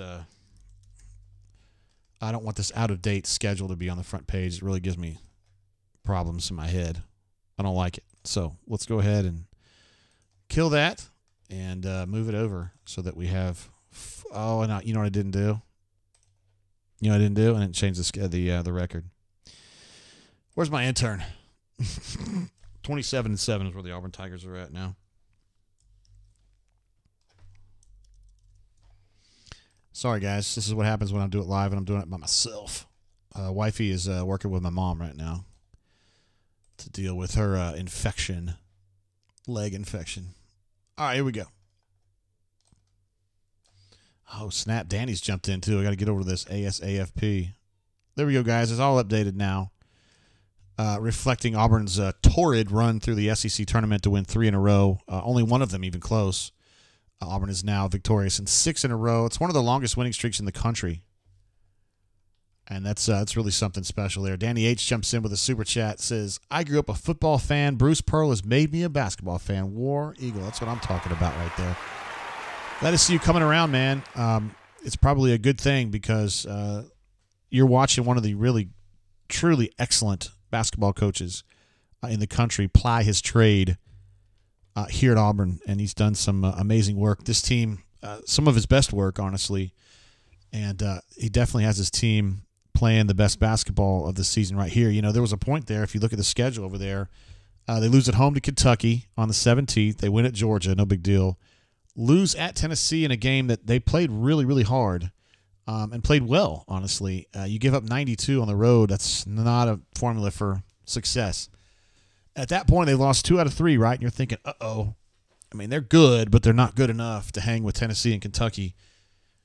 But I don't know. I don't feel that way anymore. They've ripped off 6 in a row. The 6th of that clinches the SEC championship, so pretty good. He's definitely got them trending in the right direction. And, Danny, I'm glad you had an opportunity, as an Auburn man yourself, to see this kind of go down. This is great. This is a great time to be jumping over to basketball for sure. Not that you're doing it today. I get what you're saying, though. You mean in a general sense. Cleveland Brown says, Ward, I'm Eagle, tourney champ. Stay hydrated. Appreciate you, bro. Let me give you an applause for that. Take a slug here. Making sure we Gucci. Oh, my. You're so right, Chris M. I changed that, and somehow it's not reflected. It's literally on my screen as 27-7. Let me, I must have just picked the wrong one or something.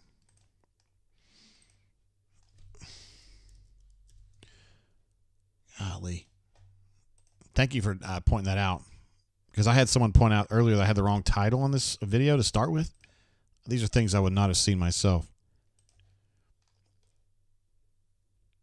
All right, here we go. I just picked the wrong one. Now I've got it right. And I even called this file WinCM. Just in honor of you, bro, for pointing that out. So there we go. Now we got the schedule right. And as an added bonus, we've got the record correct. So I feel like we're trending in the right direction here. Feel like a stranger jumping in.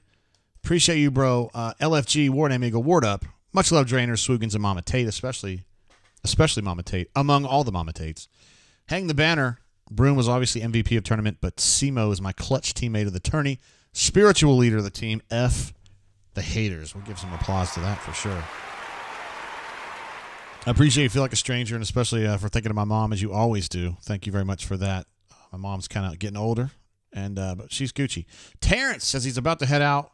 What's the plan for the NCAA tournament trains? We're going to go full. We're going balls deep on the NCAA. We'll go full game for everything going on there. And although I don't know how long we're going to be on the air for this particular show, but we will pick it back up this afternoon for the bracket announcement, and then we will obviously analyze that. We'll take a look at some data on the teams that Auburn will be facing, and we'll just kind of fuss about the bracket and how much we don't like it, because I'm sure there's going to be shit about it we don't like.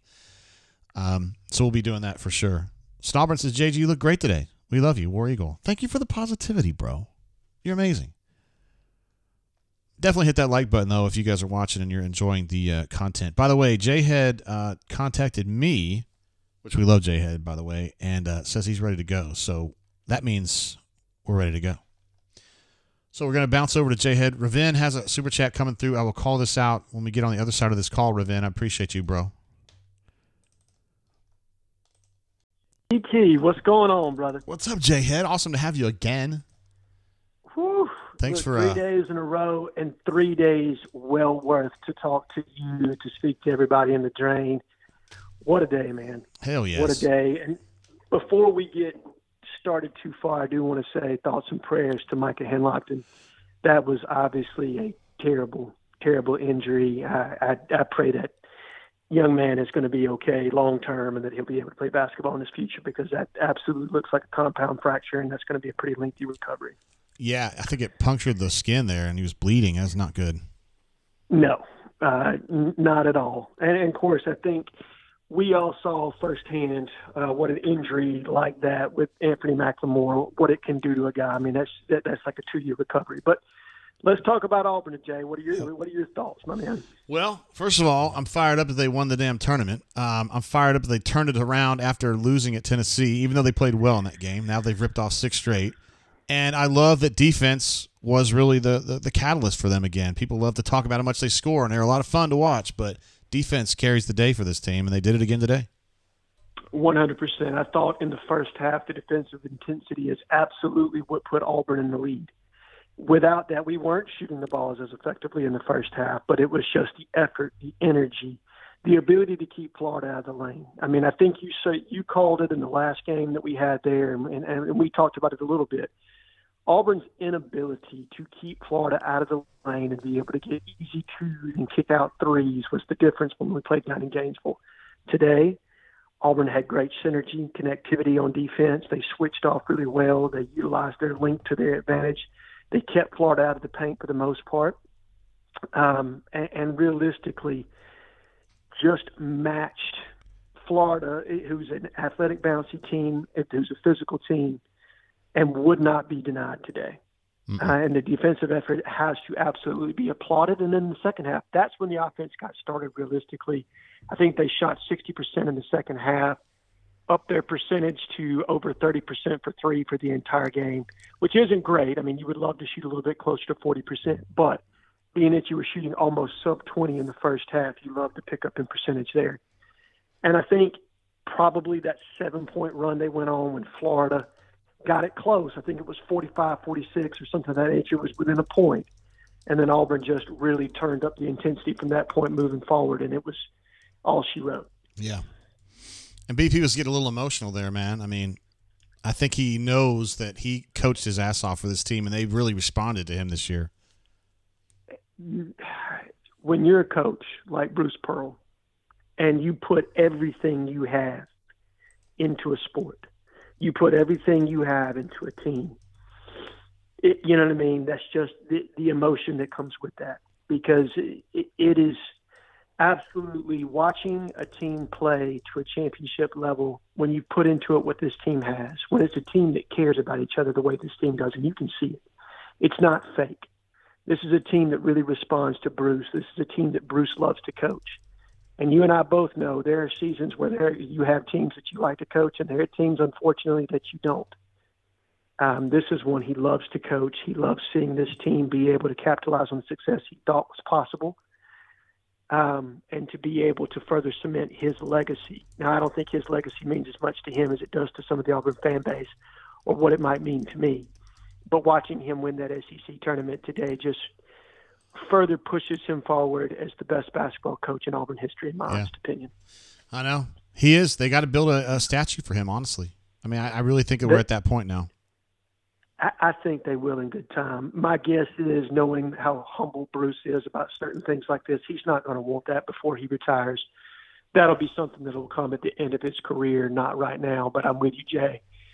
They'll do something. They're going to have to do something, because this is not the end for him. He's only 63 years old. He's got several good years in front of him. And, you know, there's going to be a lot of things that are going to have to happen in the transfer portal during the spring or during this summer to make sure that Auburn's able to play at a competitive level moving into next year, or at a championship level moving into next year. But that's getting the cart in front of the horse. Let's stay in the moment right now and talk about where our feet are, and that's Auburn being SEC tournament champions and a likely 3 seed moving into March Madness. Yeah, I mean, who's your favorite player to watch on this team? Because Janai statistically is the big one, but everybody can have – I think there's like 8 different choices. It's Chris Moore for me, just because you're talking about a kid that a lot of people just, they don't understand why Chris was getting the playing time he was earlier in the year. And to watch how he was able to respond in this tournament, how he's been able really, since the unfortunate injury to the young man that was playing over him, since that time, since that transition, Chris has really upped his game. When you needed somebody to add defense and physicality, he's been there. He's giving you clutch buckets. Now, he's not the star. He's not your best player. But by far, watching kids overcome adversity and be able to play up to whatever their maximum capability is, you get every bit of Chris Moore every time he steps on the floor, and I absolutely love that. Yeah. He has been so good, like since Lior left, or Lior got hurt, I should say. Yeah. He's really upped his game. It seems like every half he gives you something, like a big block, a steal, and a dunk. Like he just, and it's easy to cheer for him, kind of like what you were saying, J-Head. He's very relatable. Very relatable. Again, not the flashiest guy, not the most talented guy, but a guy that's just got the biggest heart in the room, and he absolutely puts it all out there on the floor when he plays. And beyond him, I mean, you've got several other guys. I love the way Chad Baker-Mazara sees the game, how naturally talented he is and skilled. Denver has really come on. When Jalen is right, there's probably not a more talented athlete on this roster or player. And then Janai is just the most skilled big man that Auburn's probably had in my lifetime. Now, Walker, he is by far and away the ceiling is higher for him. But Janai, you get every bit of what he has available from an offense. He is maximizing his potential of what he can be, and you just, as somebody that appreciates the game, you like to see that. Man, I'm so stoked. There's going to be a whole generation, I think, of Auburn fans, younger guys probably, J-Head, but not necessarily, who look back on this team and think this is my favorite Auburn team, just because of the heart, because of the passion they show, the fire they show, and this great run they went on late in the season to win this SEC title is something that people are going to remember for a long, long time. I think so too, Jay. I think so too, and I hope so, because they play the game the right way. They play the game for each other. They play the game and represent, the name on the front of the jersey as well as the name on the back. They do it the right way. And you're right. I think, and I heard this not too long ago from somebody that I truly respect, but most people become, if you're going to be a sports fan, you become cognizant of college sports at about the age of 9, 10, 11 years old. That's kind of where you become a fan. And that's a whole generation of people that are going to see this team that are about in that age bracket, and they're going to carry this forward, and they're going to look at Auburn for what it is right now, not for probably what you and I remember it to be, in the early 90s, right, which is not the same level of competition. Bruce has absolutely changed the game from an Auburn standpoint of how Auburn is perceived on the national landscape. He is Auburn's version of Nolan Richardson at Arkansas. Can he get that national championship? I hope he can. I honestly hope this might be the team to do it, brother. They got a lot of depth, and they're playing some great ball right now. It would be awesome to see. And they really are playing some great ball, and what you hope, because they absolutely poured it all out in Nashville. I mean, they didn't leave anything on the table from an emotional standpoint. I mean, they absolutely played up to their maximum. So what you hope is Bruce is able to get to them and calm them down, get them some good rest, make sure that they're ready to go and dialed in for the opening round, and hopefully we'll get a Friday draw to make sure that they get their legs underneath them. But just, can't say enough about the team and their efforts in Nashville, and then we'll see what happens. Again, I think this team is fully capable of making the second weekend in the NCAA tournament. Regardless of the draw, they're able to make the second weekend, and contingent on the draw, they could go further than that. Yeah. They've got that kind of cohesion, they've got that kind of skill level, and you got that kind of coaching. And when you can mix those three things together, you have the opportunity to have a championship pedigree. Yeah.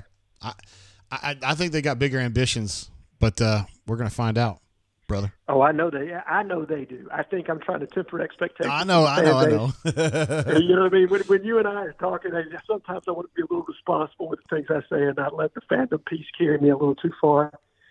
But this team absolutely has championship aspirations. They're not going to be satisfied with anything short of that. Word. Jay-Head, this is the third straight day you've been on our show, and we appreciate you giving us time. Hopefully we can pick you up again before too long.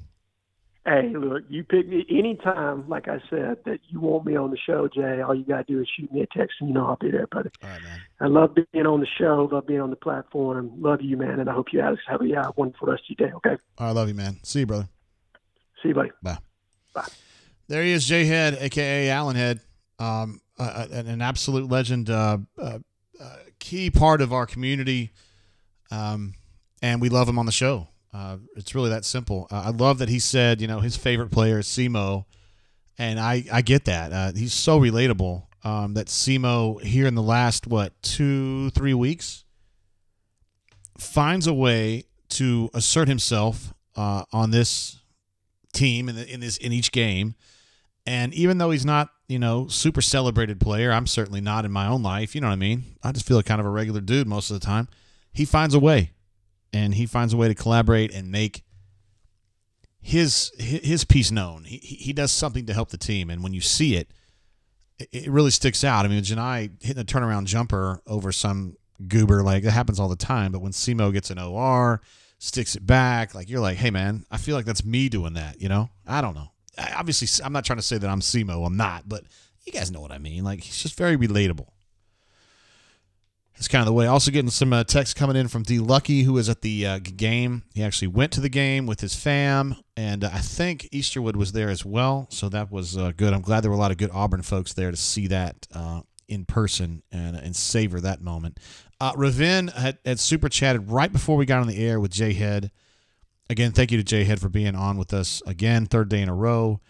Ravin says, so proud of our guys on our coaching staff. That was a hard-fought game. It's great to be an Auburn Tiger. War damn Eagle. Take a shot, JG. I was already sipping on this bad boy. By the way, we're drinking Eagle Rare. We cracked this bad boy open for the South Carolina game, and I've been sipping on it very slowly since then. You guys might say, hey, JG, you could drink a little faster there, buddy. For those of you who don't know, I had a little bit of a heart issue maybe 3 weeks ago. And hold on a second. And they told me not to drink it all, but I still drink some. Hold on just a second. I got to talk to my daughter real quick.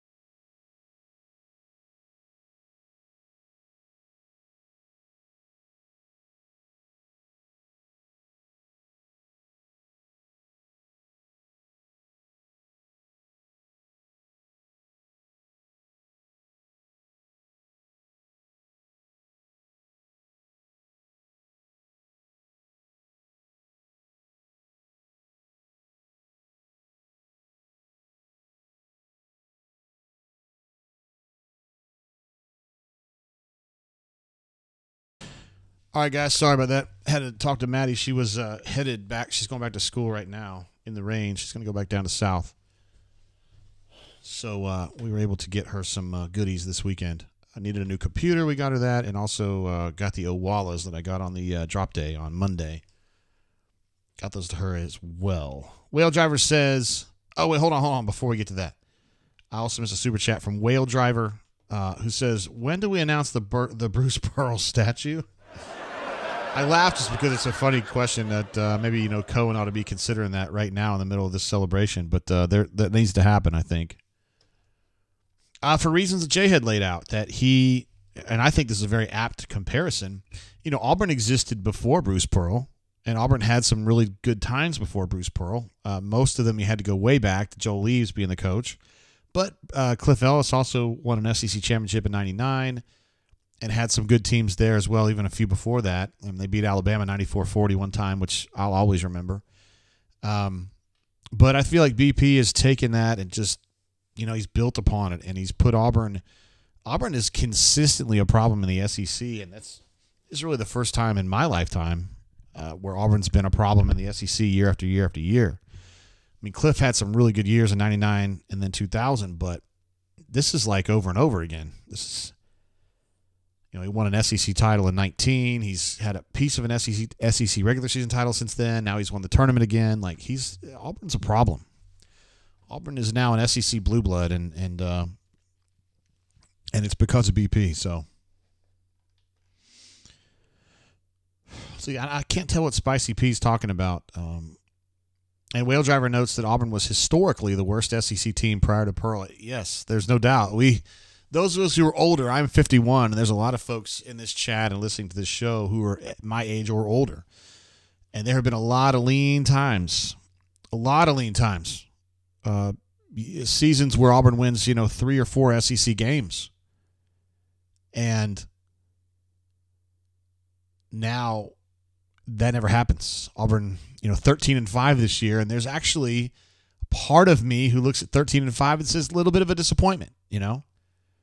I thought they would win 14 or 15, honestly, which is an unrealistic expectation. But if you're ever in a situation where Auburn goes 13-5 in SEC play, and you think it's a little disappointing, you need to give somebody some credit, and that person is Bruce Pearl and his staff, Coach Stephen Pearl and Coach Ira Bowman, Coach Corey Williams, also Chad Pruitt, Mike Burgermaster, Ian Borders, Maddox does a great job as well, and everybody else that just helps, and even Bridget. Miss Bridget is an important part of it too. Malcolm says they used to give away basketball tickets. LOL. I remember, bro. I do. I really do. I remember they would give it to the 4-H kids inside Beard E's, which was just too freaking big for basketball. Now they're in a stadium or an arena, I should say, that's perfectly suited for them. It holds about, between 9,000 and 10,000. Super loud in there, and it's just a really nice place. It's perfect. It's perfect. Talon says Sonny Smith. Wait, let me get back here. I missed that. Our chat's popping right now. Says Sonny Smith was the first to take Auburn to the NCAA tournament. He's the one who proved that Auburn could win at basketball. Of course, we love Coach Sonny around here. I'm a fanboy of Coach Sonny, and I know Kanuman, who's in the chat as well, is a big fan. Coach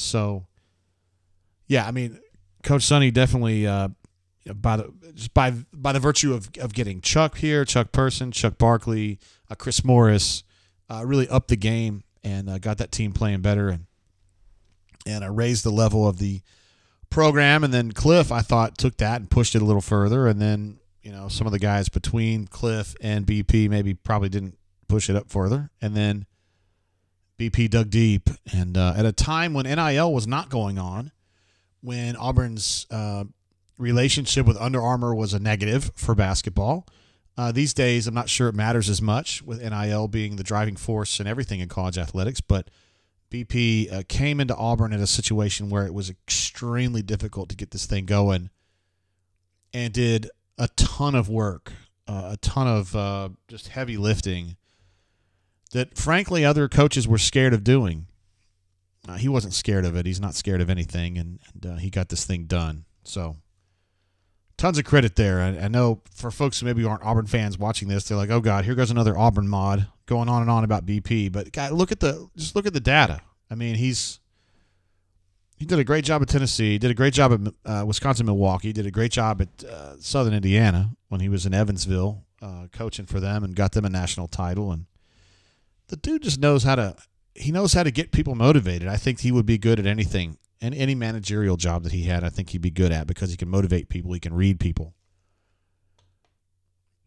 He's great at that. War Eagle 0008, who's been super supportive of the channel, he's been with us all day, says, was there for the Barbie years and BP's first, which gets him, in the 2014-ish, something like that. E Taxman says, if it weren't for the Under Armour contract, we would have never known Bruce because Barbie would have been an Auburn legend. If they'd just been with Nike, they would have gotten all these players. Amari Stoudemire would have been in Auburn. Who knows? Could have been anybody.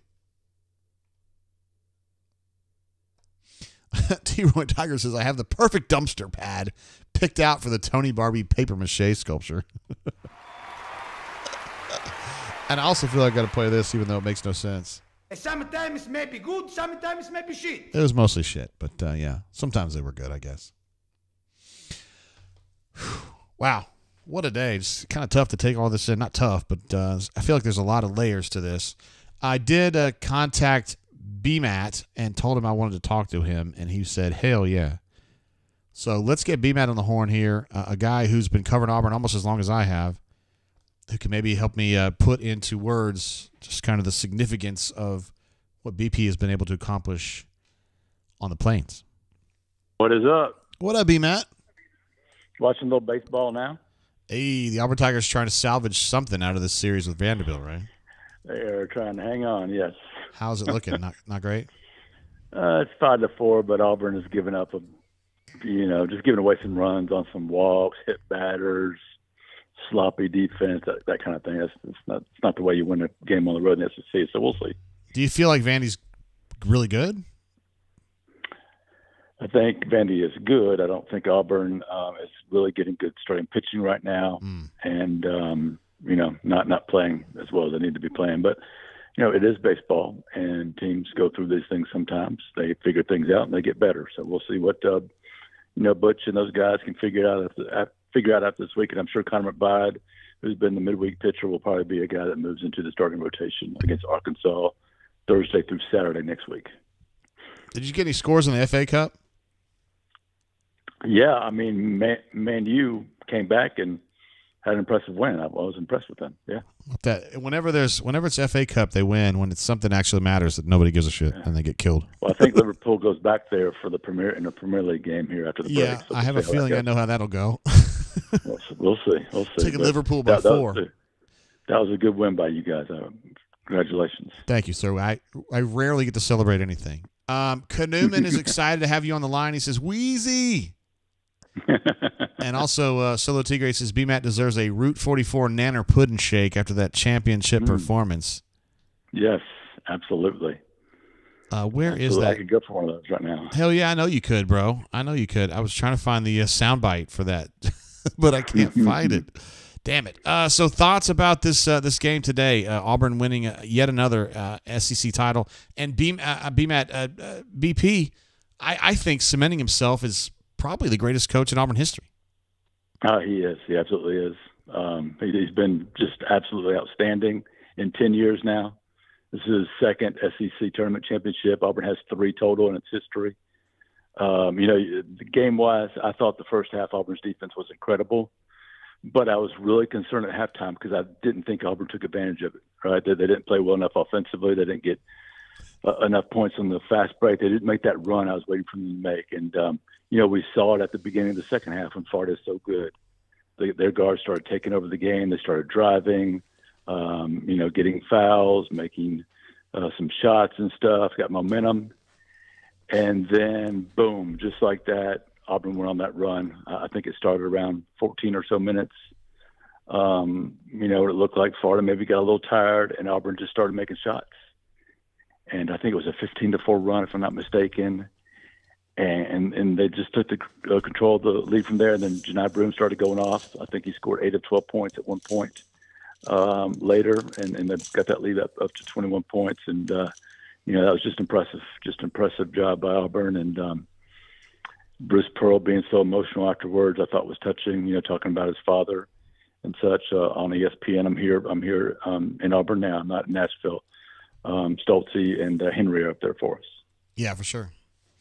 But huge win for them, and man, I've beaten Florida. Todd Golden, of course, former Auburn assistant. I know that's kind of emotional for BP too, just because he's so close with Todd. Stephen Pearl's like really good friends with Todd. I know there's a lot of ties there. Oh, absolutely, and we knew Todd well when he was here. He was a great assistant under Pearl. I can't remember where Todd played, but I think his St. Mary's.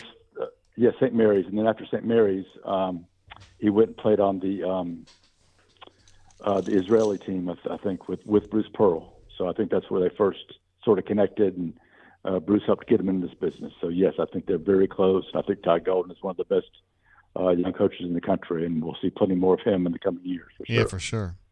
It looks like Auburn's probably going to be a 3 seed, B-Matt, moved up from a 4 to a 3 from this run. Any chance they get a 2? I mean, it doesn't seem that way. They were – before the SEC tournament, looked like they were one of the last four seeds, and I think they've just managed to move up into the 3 seed. I don't think they're, but you never know sometimes, right? I mean, I think the bracketology experts do a great job of figuring out who's in and who's out. I don't know the exact numbers, but I say it's over 95%, maybe higher as far as that goes. But I think the seeds can be a little bit tougher to predict sometimes. So I guess it's possible, but I'd be a little surprised. I think I will say this, though. Yeah. I do think the SEC is as good as it's been. depth-wise, and I think SEC is going to get 8 or 9, I guess 8 teams in. But I think there's, more than half of those teams, including Auburn, have a chance to make a legitimate run this tournament, in my opinion. Yeah, that'd be sweet. I think, obviously it depends on matchups. It looked like Joe Lunardi had Auburn playing in the East Zone, which would match them up potentially with UConn and Iowa State, 2 teams that you don't really want to mess with. But, B-Matt, I think a lot of teams out there are saying Auburn is a team they don't want to mess with right now, so to be fair. Right. Yeah, I think that first one, Lunardi, when I looked at it this morning, he had Auburn in the same little regional with NC State, which is a team that just won 4 straight games, including beating Duke and North Carolina to win the ACC championship. So that might not be the most ideal place for any team to be, when you're dealing with a team that hot. But Auburn's hot too. Auburn is red hot. 4 of the last 5 in the regular season, 3 straight now in this tournament. This is the best team Auburn's had, the best chance they've had to make a run. I feel like in the NCAA tournament, and since 2019, I know the 2000 was it the 22 team that with Jabari Smith? Yeah, they were a good team, but they kind of faded a little bit down the stretch there. You never had that feeling that they were going to pick it back up and make that run, and this team certainly feels that way. Yeah, I think 2019 is the last time we've had a team that goes through the SEC tournament like this and just tearing shit up and has that look of a team that could really do some damage in March, Yep, exactly. And, I just when you've got Chris Moore making the plays he's making, right, those hustle plays, scoring, you've got Aiden now feeling more comfortable with his three-point shot. Postseason Trey has showed up in just about every game, making shots, being a real calming, person. Maybe Aiden struggled certainly against who was the second round opponent, not South Carolina, but the next game. Mississippi State. Struggled early.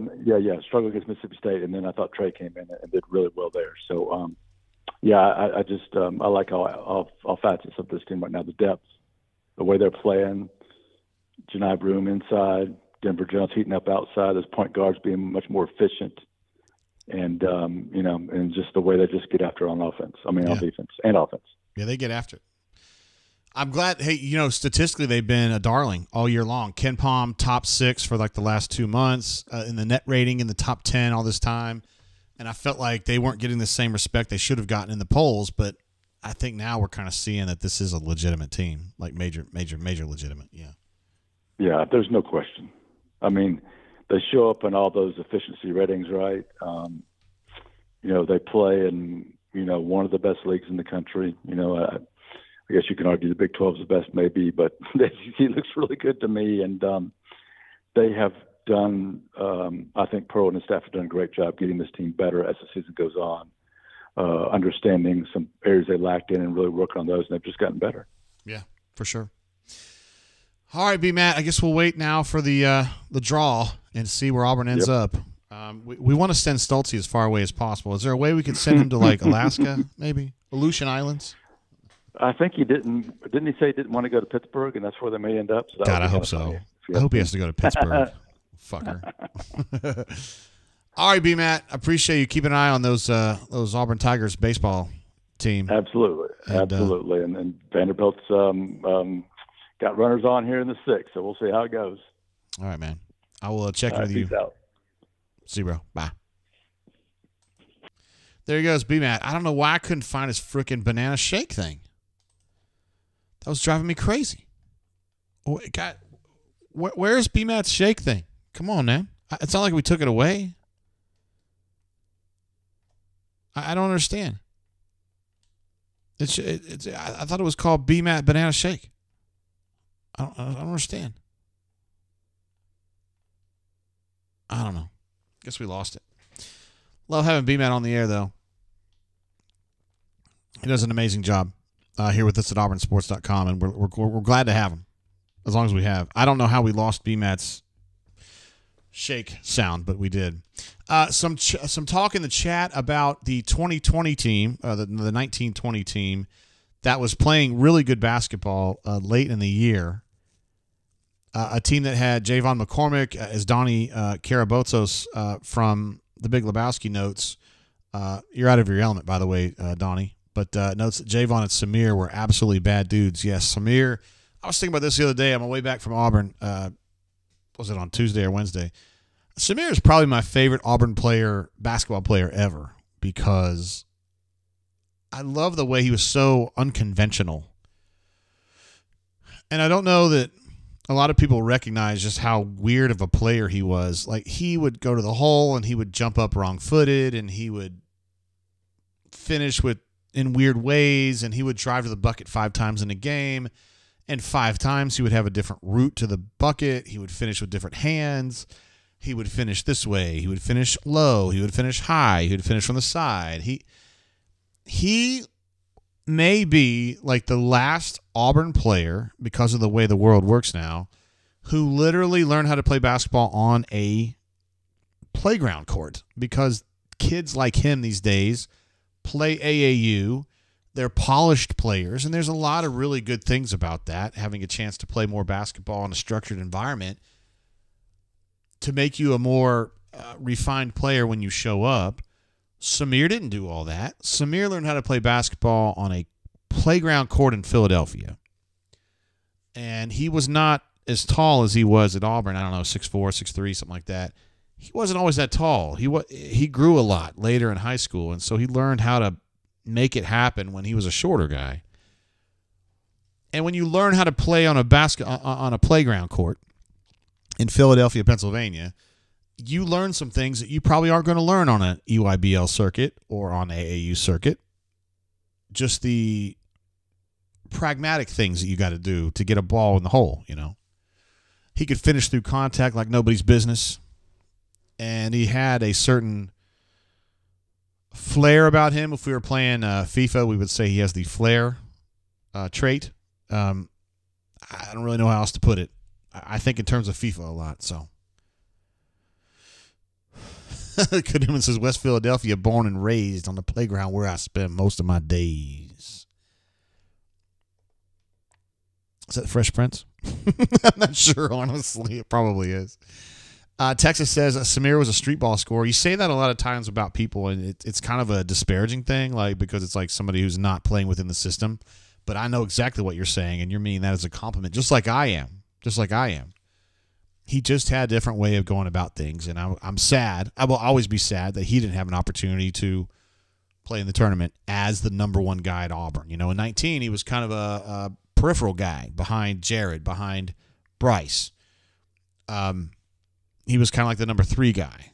And unfortunately, he was involved in a very controversial call at the end of that Virginia game where he kind of was in that guy's space of verticality.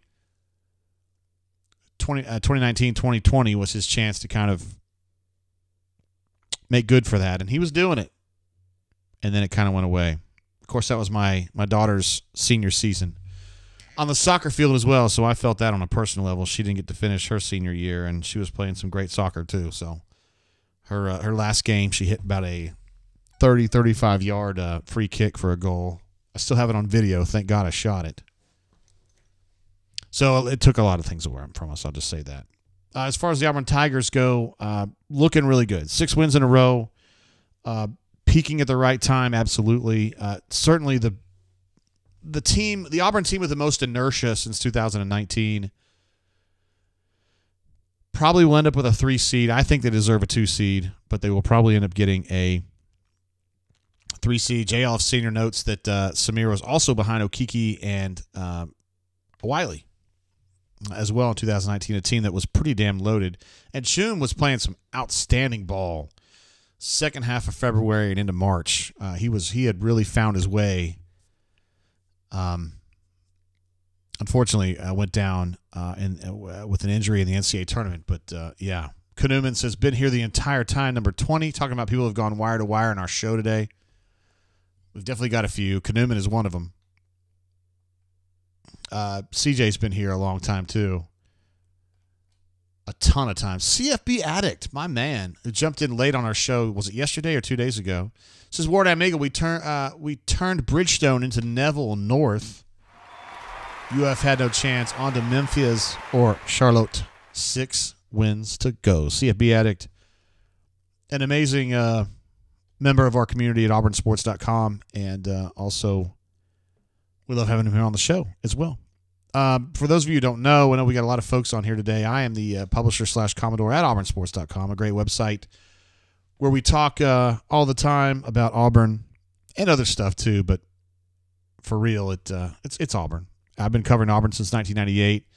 We got another guy named Brian Matthews who's been covering Auburn since 2021. I'm sorry, since 19. What am I doing? 2001. And yeah, I feel like we do a good job at auburnsports.com. Of course, our friends at the other sites, we love them as well. But anyway, we would encourage you to come check us out. Mitchell says, woo, LMFG, that felt good. Glad to hear that. I'm glad you're enjoying this, bro. I'm so glad you guys get a chance to savor these moments. Mobile Alum jumps in. We love Mobile Alum. She says, hey, JGT, the best hair on the air. I'm glad to be here for you.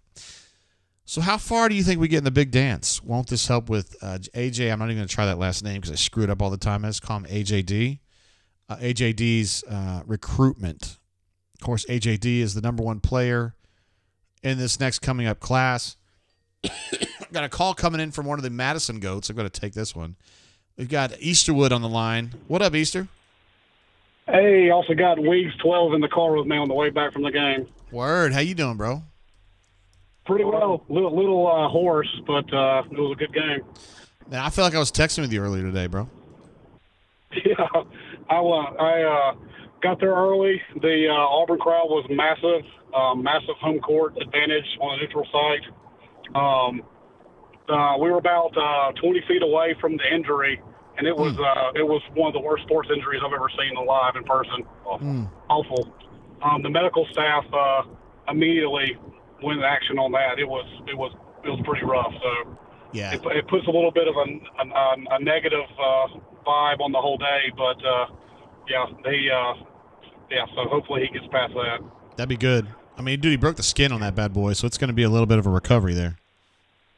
Oh yeah, it was nasty. So, I think we had my personal MVP of the game was Chris Moore, and his limited minutes. He made a difference both emotionally and presence known with the rebounds. I think he had 7 rebounds. I lost track, but he seemed to make the most out of his minutes today. Yeah, he did. And we were talking earlier when Jay had called Easterwood that he's just so relatable that a lot of people love him because it's kind of like it's them out there. You know what I mean? Oh, yeah.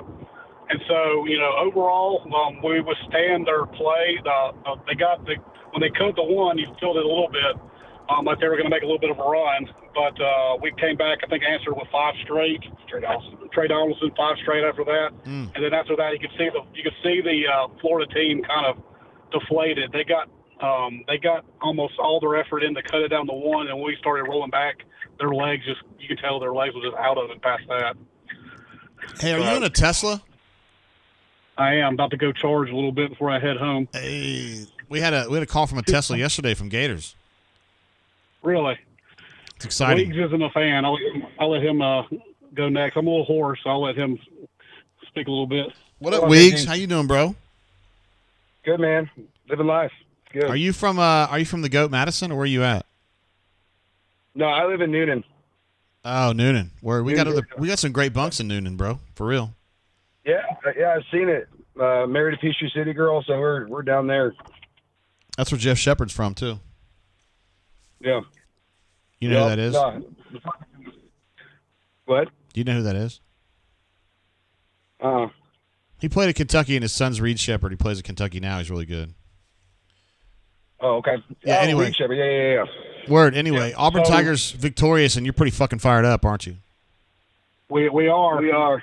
We passed a lot of empty Kentucky bars. They had like 2 or 3 Kentucky bars running out with like 6 people in them. It was pretty sad. Fuck them. So I thought of you. I thought of you when I saw that. Hell yeah, you should think of me. Fuck them. All righty. Well, it was a good victory. I think we're going to make it hot. Hopefully, get a 3 seed and take it all the way. So that's what I'm talking about. Appreciate it.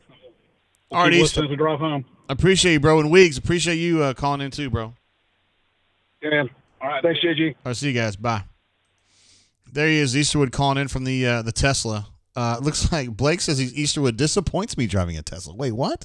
CJ says Teslas are just no, but CJ himself drives an electric car. So I don't know. It's I don't know. It's a little bit Interesting to me. Mobile alum, I did get an answer you on your super chat earlier. Will this help with AJ's recruitment? I think it will. But remember now that AJ's got a thing about he doesn't want to play for a blue blood, so I better be careful when I describe Auburn as a blue blood. He don't want to hear that. He has had a conversation, at least one that we know of, with Jabari, in which Jabari said, yo, Auburn is a really good place for you to be. Jabari's a huge advocate of Auburn University. And also Bruce Pearl in this program in general. CJ corrects me to say he drives a hybrid. There is a difference. All right, fair enough. Crocky Poo jumped into the super chat as well. We're going to be dealing with Crocky Poo more as the day goes on because we're going to probably take a break here in a little bit, and then we're going to come back for the bracket announcement. And Crocky Poo, who is truly a master of the statistical models within the basketball world, something I'm a fan of, but Crocky Poo is even past me. He just gives me a War Damn Eagle JGT, but hopefully we're going to be hearing from Crocky Poo either on the horn or just in the chat later as we break down Auburn's situation in the NCAA tournament. I think they're going to get a 3 seed. Crocky Poo's thinking 4. That probably means you should lean toward 4, but because Crocky Poo definitely knows what time it is when it comes with that. The problem asks, what's wrong with a Tesla? Nothing that I know of. I would love to drive a Tesla. I drive a Hyundai as it stands. So if I had access to a Tesla, I would definitely be driving it. No doubt about it. Chris M. says, Bruce and Janai were wearing them nets. I guess the press conference has started. Michael A. jumps in. Michael A. has been awesome all week here with us. First super chat for an SEC tournament championship. My man, that's what I'm talking about right there. You've been great all week, Michael A. Thank you for jumping back with us today as well. You've been great in the chat, and we've really like you being here. So hopefully we'll be seeing you throughout this run that Auburn's about to go on in the NCAA tournament. Albie Laker jumps in as well, a esteemed member of the bunker community. Sometimes can be a little pugilistic, I would say, on the bunker, but we appreciate him nonetheless. He says, War Eagle, awesome win. Give him an applause for that bad boy as well. Albie Laker. And Michael A. jumping in with some super chats there. Mobile alum asking, where do we go in the dance? So the prevailing opinion, I would say, is probably West. But that was when Auburn was a 4 seed.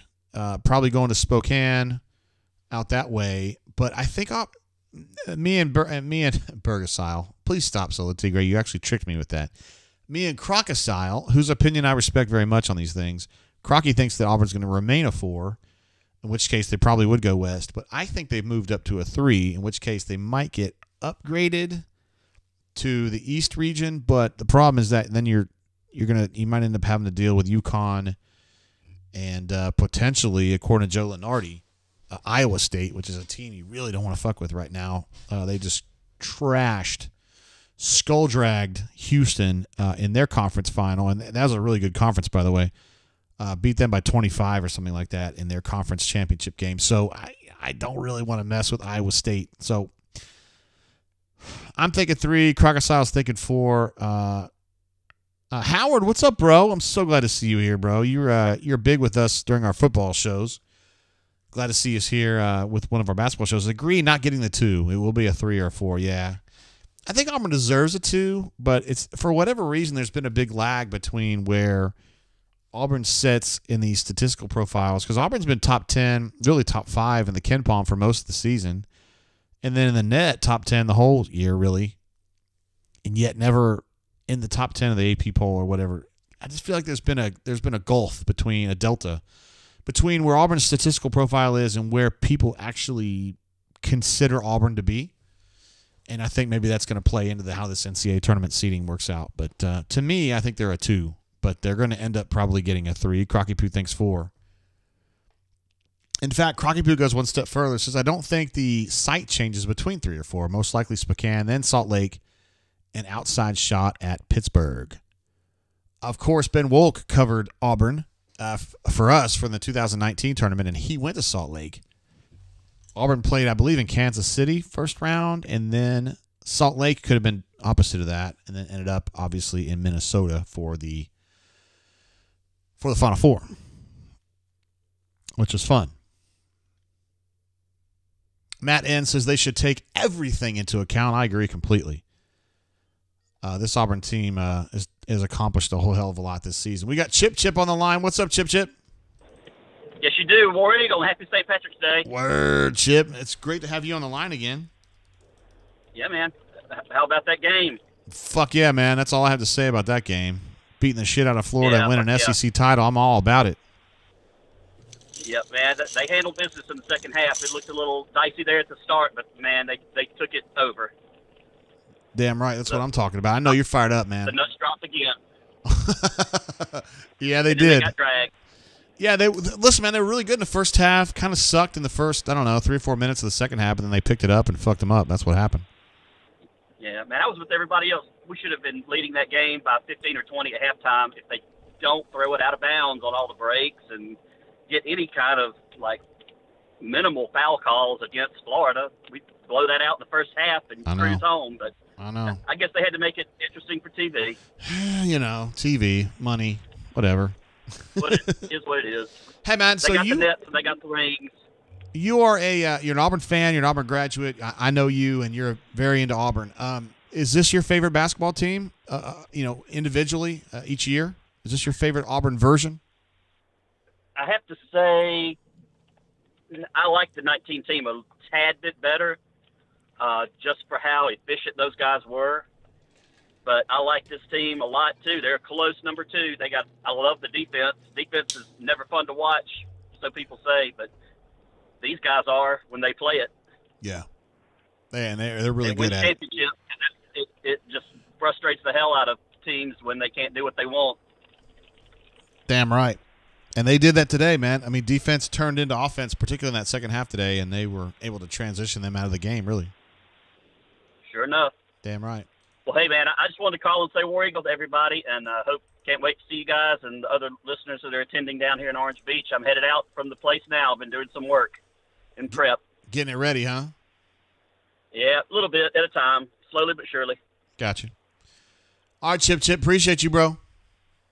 Yeah, War Eagle, everyone. See you, man. There he is, Chip. For those of you who don't know, Chip hosts our official Bunker Orange Beach Shindig. We had our first annual last year, and it was a huge win for everybody who attended. Those of you who didn't attend, it was a loss. But for those who attended, it was a W. And we're going to do it again this year on the 13th of April. It's going to be down there in Orange Beach. And Chip, we have the details up on the top of the bunker. I've got it pinned up there. So I will be there for sure, obviously. And my wife, a.k.a. administrative assistant, will be there as well. And we appreciate Chip for everything he does for that. And we're going to do our very best to support him and back him up on that. Because he does a lot of this kind of on his own. Because he just loves the bunker and he loves Auburn. He loves folks who love Auburn. So there you go. CJ says he will see Chip and OBA. Of course, CJ and his dad were important parts of the first annual event that was in Orange Beach last year. His dad took a bourbon nap, and CJ stepped up to represent the family as number 19 was taking a break. But a reprieve, some would say. A respite, others would say. But I kept it going. JG was wobbling, but I was still standing strong. That's all I'm going to say about that. What else we got? What else we got to break down here? We've had great calls from J-Head, B-Matt, Easterwood called in with Weeks 12, and also, of course, just now Chip. I may end up taking a break here in a minute because we're gonna transition into the NCAA tournament thing. We'll find out. I think that show goes live at 5. Live at 5. I feel like that could be great for news. We could do that at 5, and then we'll pick it back up and take a look at where Auburn's going to go in the NCAA tournament. Crocky Poo, who, as I mentioned earlier, someone whose opinions we very much respect on this issue, is going to keep an eye out. And when we find out where Auburn's going to be going, take a look at these teams that Auburn could be facing, will be facing, and then take a look at what the path looks like to the Sweet 16. So that's very exciting. Hornatius says he's got incriminating pics of number 19 from last year. Technically, you've got incriminating pictures of me as well because I was smoking a cigarette when I took my picture with BP Rockman. No, it was you and me and BP Rock. No, hold on. Did you take the picture? It was me, you, number 19, and BP Rockman. Yeah. Cass DL3 says, D Lucky's calling in. He was there today at the arena. D Lucky, what's up, bro? What's good, JG? Word, are you on your way home? I am. And I know you're feeling really satisfied, aren't you? I'm good and satisfied. Yeah, you are. You had a chance to be inside the arena today when Bruce Pearl and his team laid their nuts on Florida once again. Thoughts? It was phenomenal. Great atmosphere. Neville North was an accurate description. I originally estimated at an 80-20 split. It might have been closer to 90-10. I think it paid off for sure. I think we got in a stretch there where we could not stop Florida's penetration, and once we got a little bit of momentum and got to run out a couple times, I think they fed off that energy to get the lead back out from 1 to 8-9. Yeah. Then kind of stretched it a little bit more from there. Mm-hmm. What was that was a big adjustment. Big adjustment was we went to a zone. I think it might have been a 1-1-3. It was something more. Trey kept running side to side, so it wasn't really a true 2-3. But I think they've scored like 4 possessions in a row just with their guard driving straight down the middle. And then once we came out in the zone, that kind of shut that down, and I don't think they had any other answers. Yes, you're right. They got up 8-9 and then just kind of ran them out, bro. And it was nice to see because Auburn. We love watching Auburn win titles. Absolutely. Hopefully, everybody's going to celebrate tonight a little bit. Are you? Of course, I am. Hell yeah! You gonna drink? Are you gonna drink some brown water? Amongst other things. Oh. Celebrations, champagne celebrations, JG. Is this? We were talking earlier to Chip. He thought he liked the 19 team just a little bit more than this one. Where do you stand? Where does this team stand in your all-time Auburn favorite Auburn basketball teams? D. Lucky Jr. asked me a similar question. I think they are very similar, with the difference being I think this team is a better defensive team by a notch, and I think the 19 team is probably a better shooting team. Maybe not necessarily scoring, but a better shooting team by a notch. So I think they're really close to me. I don't. We'll see where this one plays out, but they're really close. Yeah, this team is a lot of fun. They score a lot, like you said. They score a lot. They don't necessarily shoot as well. They don't have any 40% shooters, right, but they get the ball in the bucket. Yeah, we didn't have the post game on the 19 team that we have on this, but the 19 team could shoot the ball from almost anywhere on the court. Tuma was kind of the only legitimate down low post. Yeah. A lot of times, Wiley would he was tough. He was a little he could finish at times. His hands got better at the end, but he was tough to score early on in his career. But so, it's a fun team to watch, though. This one right here. It is. The defense, like I said, played a huge part in this one because we just stalled out a lot of. I saw somebody else say it. We're going for a lot of home runs and grand slams instead of just settling for some singles and some doubles. And then instead of kind of getting the game over with early, we kind of let them hang around with turnovers and buckets. And then they did a great job. Golden did a great job coming out of half. Like I said, with adjustments of getting the ball in his guard's hand and let him just drive. Because I hate it, but Aiden could not stay in front of him, and he went to work. So they were able to kind of work through that, yeah, eventually. Yeah, Aiden didn't have his best game. Yeah. I think that's fair to say. Yeah, he didn't. He had the 1-3. That was, it was good to see that fall, but he battled. He just didn't have, like I said, he played well. I would say he played average in the first half. He got to a really rough start in the second half, but Trey came in and Tournament Trey showed out. He had, 2 threes, at least 2. A couple of nice drives and pull-ups, and he calmed down from his turnovers because he had the yips with the ball in the first half. So yeah, he got those out and paid off for us. Word. Hey, man, I'm so glad you and your family got to see that in person. That's going to be huge for Deuce, man. Huge. Yeah. Yeah, I think I think he was pretty excited about it. So was Mrs. D Lucky and Girl D Lucky. Hey, that's what I'm talking. Well, I don't want to say their names, but I know who they are. Yeah, word. Yeah, you do. All right. I'm going to probably wrap it up here in a minute, D Well, Lucky, because I still got to take a minute off before we get to the bracket show. Yeah, do that and hydrate. Yeah, it's probably a good Maybe idea. we'll talk a little later. All right, bro. Have a safe trip back. All right, appreciate you, man. See you, man. Bye. More damn eagle, everybody. There he is. D Lucky, what a stud. I don't want to say his wife's name, but she's awesome. And I met his daughter twice. She's awesome, too. Auburn graduate, by the way. She is. Yeah, there we go. Let's see. Cameron C. jumping in as a diehard Gator fan. Congrats to Auburn on the win. Let me post this one up. And hope we meet again. We didn't play our best, losing our center as well, which hurt us. So congratulations on the win, guys. I think all of us here would say best thoughts and vibes and prayers to Micah Handlockington. That's really unfortunate. It sucked, and I think everybody thinks that sucks. Yeah, that's bad. And I hope he comes along, man. We'll be pulling for him in this rehab and then next year for sure.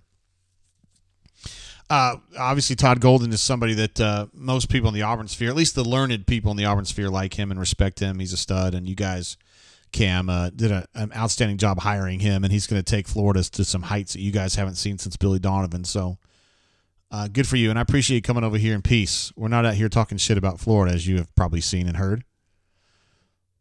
Anthony R. says, JG, I think we're headed out west, brother. What do you think? I don't necessarily think that. Now, Crocky Poo's opinion matters as much as mine, is probably more, actually.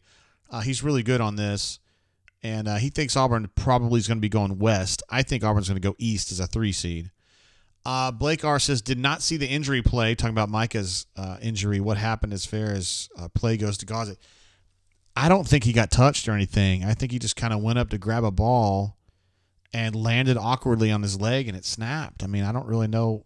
It's really that simple. What really scared me was that he was bleeding out of his leg, like the kind where you cut yourself and it bleeds. So it was a compound fracture of his lower leg, and then it was actually sticking out of the skin, so not good. I was encouraging everybody to not watch the replay of that because you just don't want to see that. And I don't give a shit who it is. You don't ever want to see that, especially not a good kid like Micah Handlockington. So a guy that Auburn recruited, Auburn wanted last year, coming out. He hit the transfer portal from Marshall, part of the Thundering Herd, or Hundering Turd, as some would say. Ended up at Florida in a hotly contested battle. And, yeah, that's unfortunate. So he's going to have a little bit of a he's going to have some tough days ahead. Just kind of not being able to play for his team will be the first thought, and the next thought for him is going to be, rehabbing that injury and coming back better than ever. So we know from firsthand that Anthony McLemore, who suffered a similar injury during the 19 season, I think it was, a compound fracture of his lower leg like that, and he was able to come back and be a nice contributing part of the subsequent team. So, there's good. We know that they can come back. There you go, Cameron. Appreciate you coming by.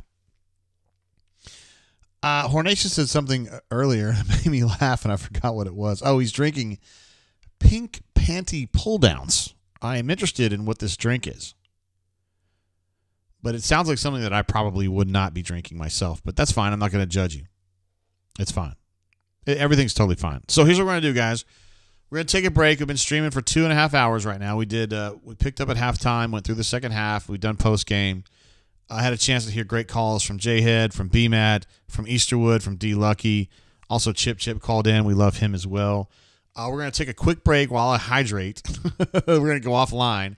And then we're going to come back around the 5 o'clock hour and find out where Auburn's going to go in the NCAA tournament, and then start breaking down their path to the Final Four and national championship, and also just whoever's in their pod and that kind of a thing. So at that point, we will kind of dig a little bit deeper into what's going on, and we'll continue talking about how great this team is and how much fun they've been to cover. So we're going to take a quick break here. I don't know, 90 minutes, something like that. We'll be back with you guys around the 5 o'clock hour. I got to hydrate, y'all, for real. My wife's been dealing with my mom all this afternoon, so I want to check in with her. Hopefully you guys come back to our stream after that. If not, I still love you guys, and we will be here talking about it. So until then, keep your feet on the ground. Keep reaching for the stars. I love you guys. Peace. Austin jumps in with a super chat here late. I want to make sure I get this called out. Appreciate you jumping in, Austin. Says this tournament was one of the best coaching performances by BP ever. He knew what he was doing when he built this team. Thank you, JG. Let's get into the madness. Ward Emmy will give you an applause on that. I do think that BP, he said he was crying because his dad wasn't here to see this. And I think a part of that is because he's so proud of this coaching job for the reasons that you mentioned. That I think when he started this season, he didn't feel like this was his best team. And now he looks at it and he goes, I think this might be my best team. He just wishes his dad was here to see it. And it's sad in a way, but those of us who are older, you kind of know the pain. Austin, I appreciate you jumping in here late, brother. And I hope to see you when we come back in the 5 o'clock hour to take a look at that bracket and see where Auburn goes. So we'll see you guys then. Until then, keep your feet on the ground, keep reaching for the stars. Let's make great decisions, and I will see you back here in a little bit. Peace.